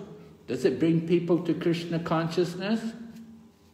Is it having any impact on people? Is it creating a good impression or a bad impression?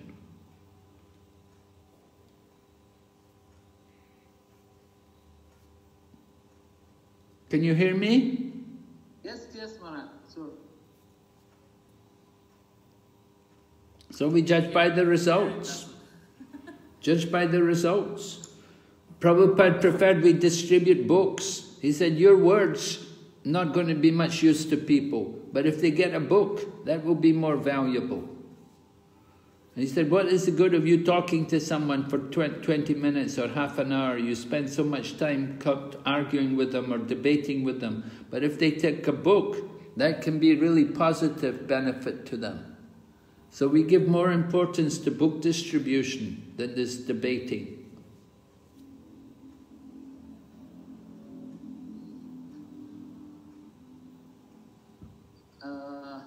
In case right now in Bali, Maharaj, so they do lot insult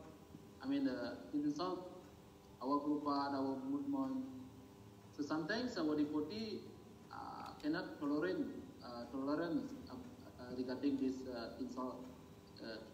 insult, Maharaj.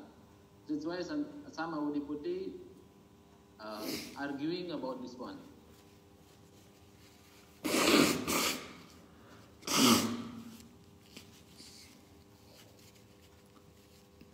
Well, devotees have to be tolerant. That's not good. Devotee cannot tolerate. They should be able to tolerate. And they should show a nice example. They should be well behaved. No part, it doesn't, if they say devotee cannot tolerate, tolerance is one of the important qualities of a devotee. We have to tolerate. So much injustice may be there. Devotee has to tolerate. You have to control the mind. You have to control the body and words. Right? Hare Krishna.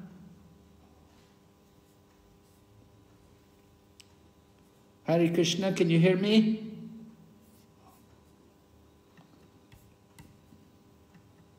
Hare Krishna, can you hear me now?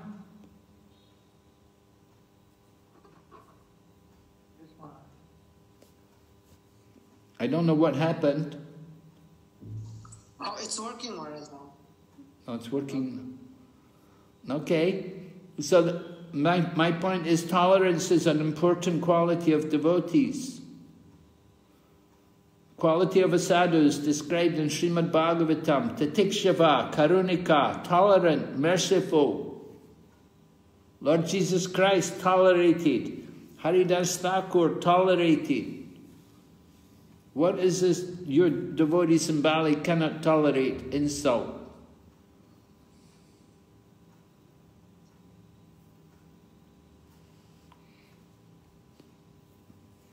We should tolerate. We have to tolerate.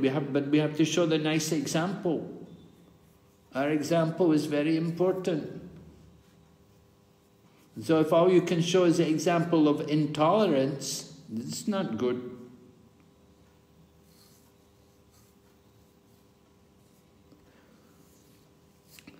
We're just coming to a relevant point here. Verse number 16 of chapter 17. The austerities of the mind. Satisfaction, simplicity, gravity, self-control, and purification of one's existence are the austerities of the mind. Satisfaction, very important. To be satisfied in every situation. Simplicity. Devotees are straightforward. Gravity. We're serious. We're not just joking around and playing around. We're very serious. Self-control. Control the mind and senses, control our behavior, and purification of one's existence. Of course, we're chanting the holy name, chanting the Maha Mantra. Certainly we'll purify our existence. By contact with Krishna, we must be becoming purified.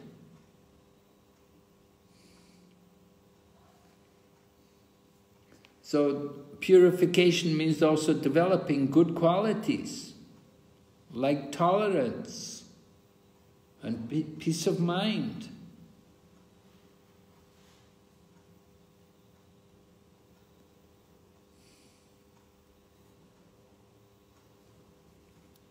Okay, let's see.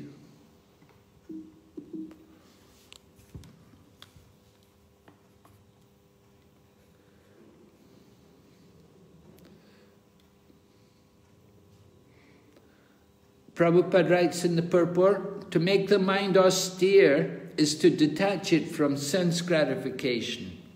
It should be so trained that it can be always thinking of doing good for others. The best training for the mind is gravity in thought. One should not deviate from Krishna consciousness and must always avoid sense gratification. To purify one's nature is to become Krishna conscious. Satisfaction of the mind can be obtained only by taking the mind away from thoughts of sense gratification. The more we think of sense enjoyment, the more the mind becomes dissatisfied. In the present age, we unnecessarily engage the mind in so many different ways for sense gratification. And there's no possibility of the mind becoming satisfied. Best course is to divert the mind to the Vedic literature, which is full of satisfying stories, as in the Puranas and the Mahabharata. One can take advantage of this knowledge and thus become purified. The mind should be devoid of duplicity. One should think of the welfare of all. Silence means that one is always thinking of self-realization. Person in Krishna consciousness observes perfect silence in this sense. Control of the mind means detaching the mind from sense enjoyment. All these qualities together constitute austerity and mental activities. So austerity, body, words and mind, in the mode of goodness. We have to understand these instructions given by Lord Krishna. We cannot give up austerity. We want to do austerity in the mode of goodness, not austerity in passion or ignorance. We're not going to torture our bodies, and we're not doing the austerity just to get recognition. We want to do the austerity for the pleasure of Krishna. So, more chanting, more hearing, reading Prabhupada's books, very important. Often we find the devotees are not reading enough. So very important, we read. Now you're doing this Bhakti Sastri, you have to read carefully, study these purports, and know everything thoroughly. So austerity in goodness. We'll go on tomorrow night, we'll hear about the austerity in passion and in ignorance. Are there any more questions?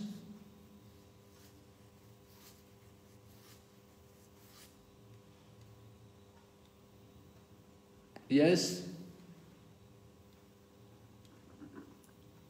Someone has their hand up? Yes? Ananda? Who is it? Hare Krishna Maharaj. Hare Krishna Prabhu. Pranam Maharaj. Yes Maharaj. Ananta Pandit. Di dalam bab 17 loka 14 di sini Sri Krishna sepertinya menganjurkan ya seorang untuk memuja Tuhan, memuja para brahmana, bersembahyang kepada guru kerohanian, dan juga bersembahyang kepada ayah dan ataupun ibu. Ini sepertinya banyak kita disuruh bersembahyang, Maharaj. Seperti apa sebenarnya kesimpulan ini, Maharaj? Karena di tempat lain Sri Krishna mengajarkan harus mamekam kepada beliau saja. Tapi di sini dalam sloka ini Sri Krishna mengajarkan kita untuk bersembahyang kepada banyak kepribadian. Dewa, Dwija, Guru, Prajna.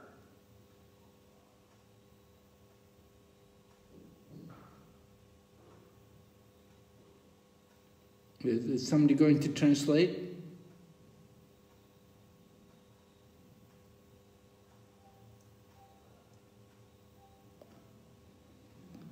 Krishna Maharaj? Yes? Yes, in this chapter, Maharaj, in the text number 14, Sri Krishna explained about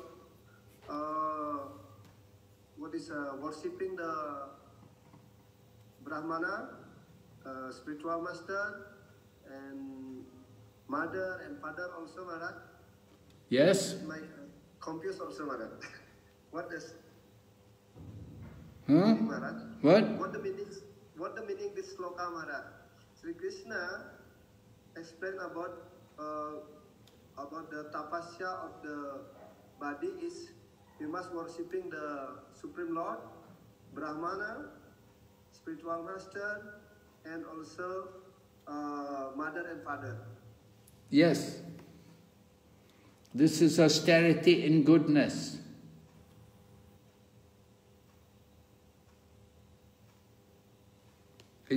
It's an austerity in goodness. You do these things, you'll become purified. We have to, and you don't just do it one time. You have to do it regularly. Just like you have a deity, you have to worship the deity every day. And in our temples, every day we have Prabhupada Guru Puja. We worship the founder Acharya every day. In the mother and father, Maharaj? Well, in the Hindu culture, generally Hindu culture, Vedic culture, it's a bit like Vedic culture, that you will see that the child will come before the mother and father and they will touch the feet. Right. Just to show respect.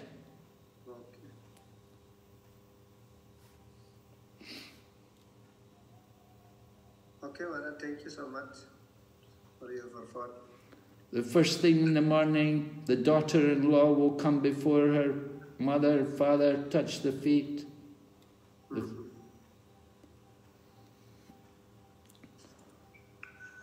Yes? Yes, Krishna Prasad Guru. Maharaj. Hare Krishna Maharaj. Hare Krishna. Francis Lotus Street. Please, I need a little bit of clarification from the purport you read of chapter 17, text 15, where it says, but a teacher should not speak to those who are not his students if it will agitate their mind. So I wanted to know, in relationship with Shiksha Guruship, should the teacher not speak also because they are not his students? Well, if he's a Shiksha Guru, then they are his students. If he's giving Shiksha, it means they're his students. Right? Okay, Maharaj. Thank you. That is clear. Hare Krishna Maharaj. Hare Krishna. Two more questions. One is directly and one is in the chat. Which one should? Directly first. Silakan Prabhu Ananta Vijay. Go ahead, Prabhu. Yeah, Hare Krishna, Dandavat Pranam Maharaj. Hare Krishna. I want to ask a question that regarding our situation in Bali, Maharaj. So at the moment of our ISKCON situation in Bali, full of impediment. So oftenly in social media, those who are not liking Hare Krishna, they criticizing Prabhupada and said that our Prabhupada book like Bhagavad Gita is deviating from original Bhagavad Gita. Then our book is, they said that our book is a black Shastra, something like that, Maharaj. So sometimes they criticizing Prabhupada like anything, so our heart is so painful, Maharaj. So how we can manage our situation in this situation like this, Maharaj?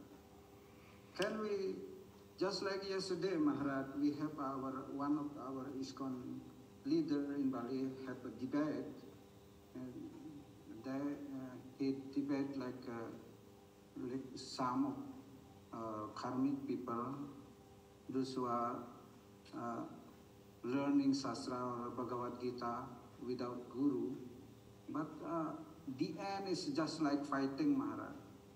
The devotee cannot say even one or two words, something like that. They just they speak more like that. A very bad situation. Well, it was not a very good idea, maybe, to have a public debate. If you know that the other side are like that they're very much passionate and influenced by passion and ignorance, then it's very difficult to go in there and have a debate. You know, in Kali Yuga, people don't like to admit defeat. Even you may give them good arguments, they don't want to admit defeat. So, very difficult. You know, I don't know if it was the correct thing to go in and have a debate with them. Simply, they became more angry. You tried to give them instruction, huh? They're more angry. Right, they become more angry. Well, Prabhupada says like that. You try to give instruction to people who are not your students. They don't like it, you know. They don't. We also watching the debate. We cannot tolerate, Maharaj. We cannot tolerate also when we watch that debate in Facebook. You cannot what? Tolerate. You cannot tolerate. Well, you have to tolerate. You have to tolerate. You put yourselves into it. You went into it. Now you have to put up. You have to tolerate. What can you do? If you put yourself, you go in there and... Can we say that this debate is like that, and something like we give teaching to those who are not having faith, and we make like one of these 10 offenses we have have in our Vaishnava?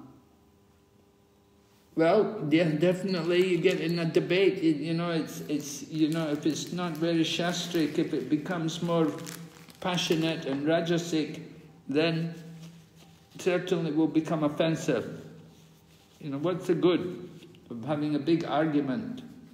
Certainly you should avoid that. You want to avoid that. You don't want to have just big arguments with people. That's a very bad situation.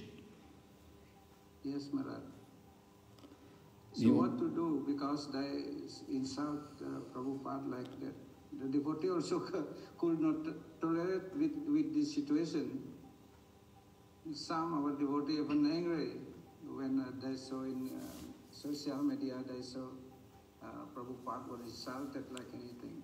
Even they say that our Shastra is black Shastra. Prabhupada cannot make this explanation, debating Veda or something like that.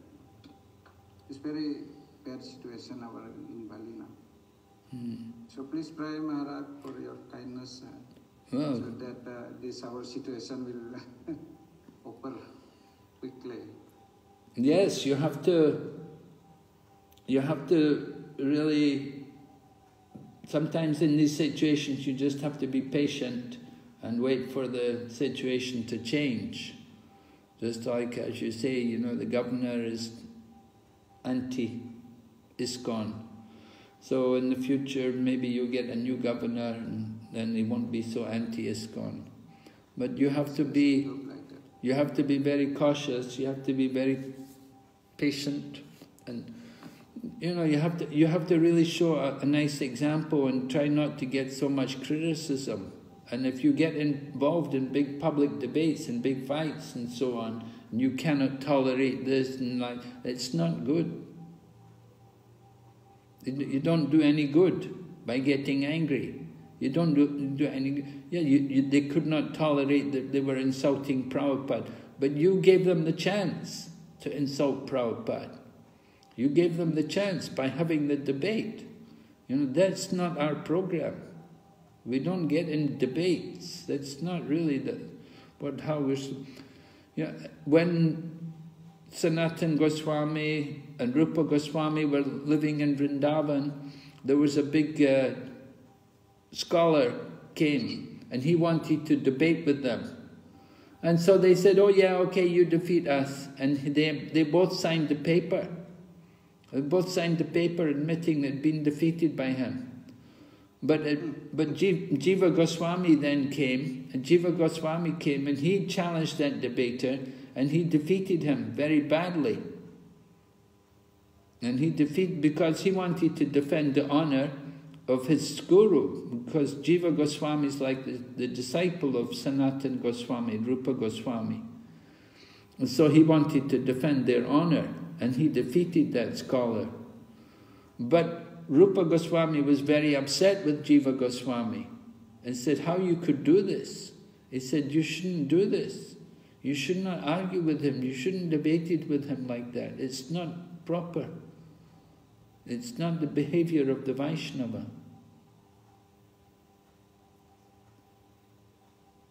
So you have to be careful about what kind of situations you get involved in, how you deal with these people.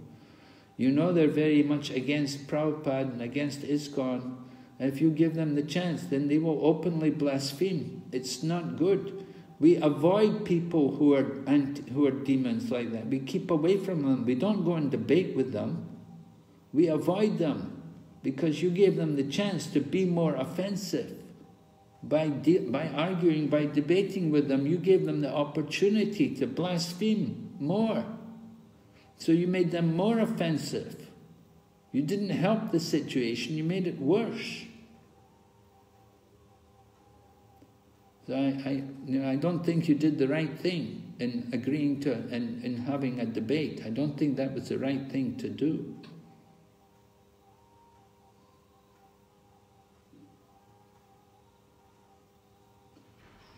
All right, there's a hand up still. Somebody has a hand up.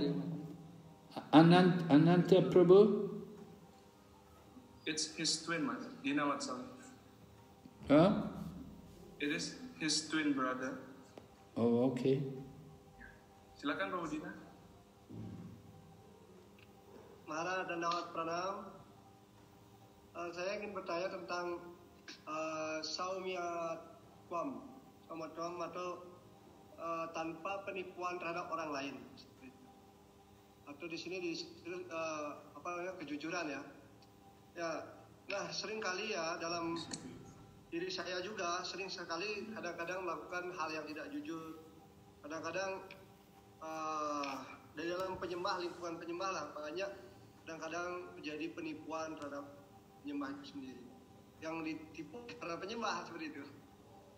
Bagaimana yang harap untuk bisa kita menjaga sifat-sifat kejujuran kita sebagai penyembah?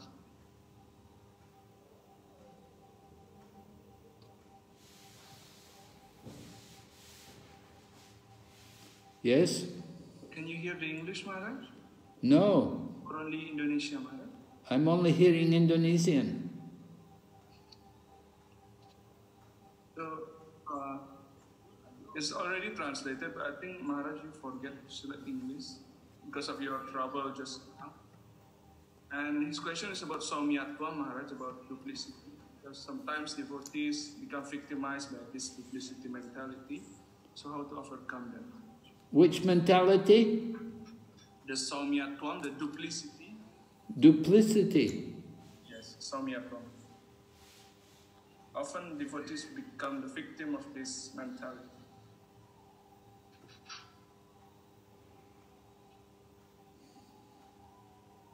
How to maintain honesty also. Truthfulness. Well, what can we say? Devotees, you mean other devotees are not, devotees are duplicitous with them? Other devotees are not straightforward?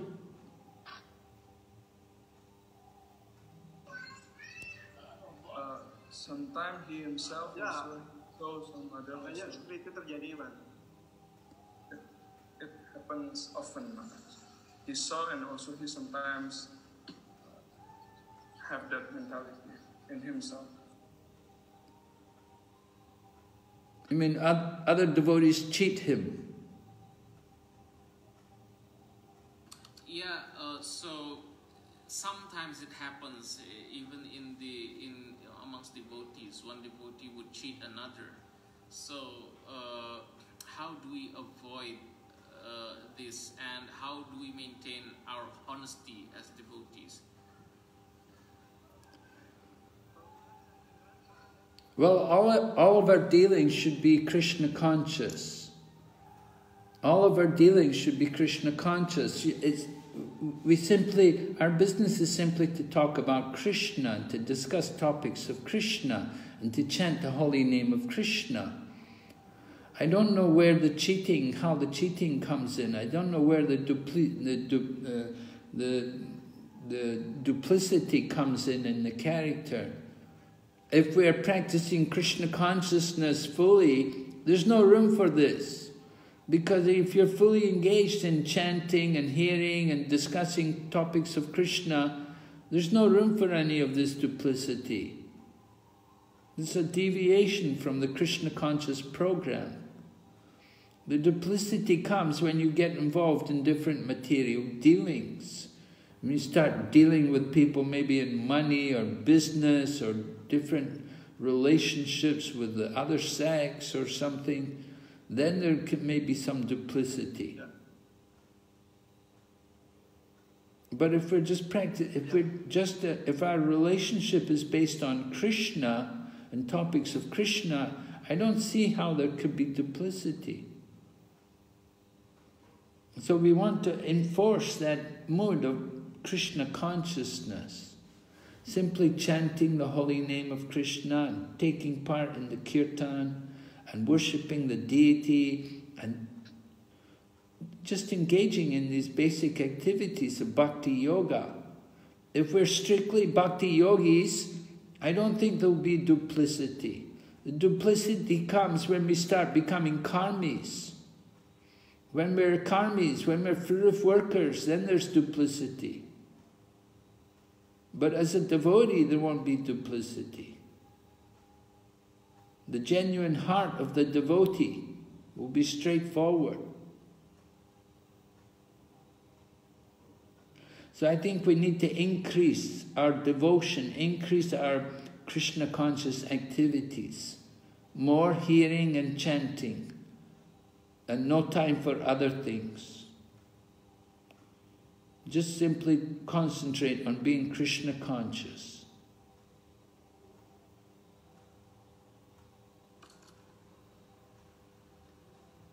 I think that can solve a lot of the problems. Terima kasih. Yeah. Thank you, Maharaj. All right, we'll stop here tonight. Thank you very much. Yes. Srila Prabhupada. So for the question in the chat, Maharaj, sorry. Huh? We keep it for the question in the chat. Oh, the question in the chat, yeah? What's up? It is regarding the austerity of the speech, Maharaj. If there is a particular situation when if we speak the truth or truthfully, it won't be pleasant for someone. And if we want to please that person, we must tell the lie or untruth. So in this kind of situation, should we speak the truth or the lie? Sometimes you just have to be silent. If you can't say anything good, then don't say anything. Just keep quiet. Just chant Hare Krishna. The chanting of the holy name will solve all the problems. You don't need to say something. You know something is not pleasing. Don't make any nasty incident. Don't disturb the minds of people. Just chant the holy name of Krishna. You don't need to say. Just control the tongue. Chant the holy name of Krishna. Then all the problems will be solved. Okay, thank you very much. Srila Prabhupada ki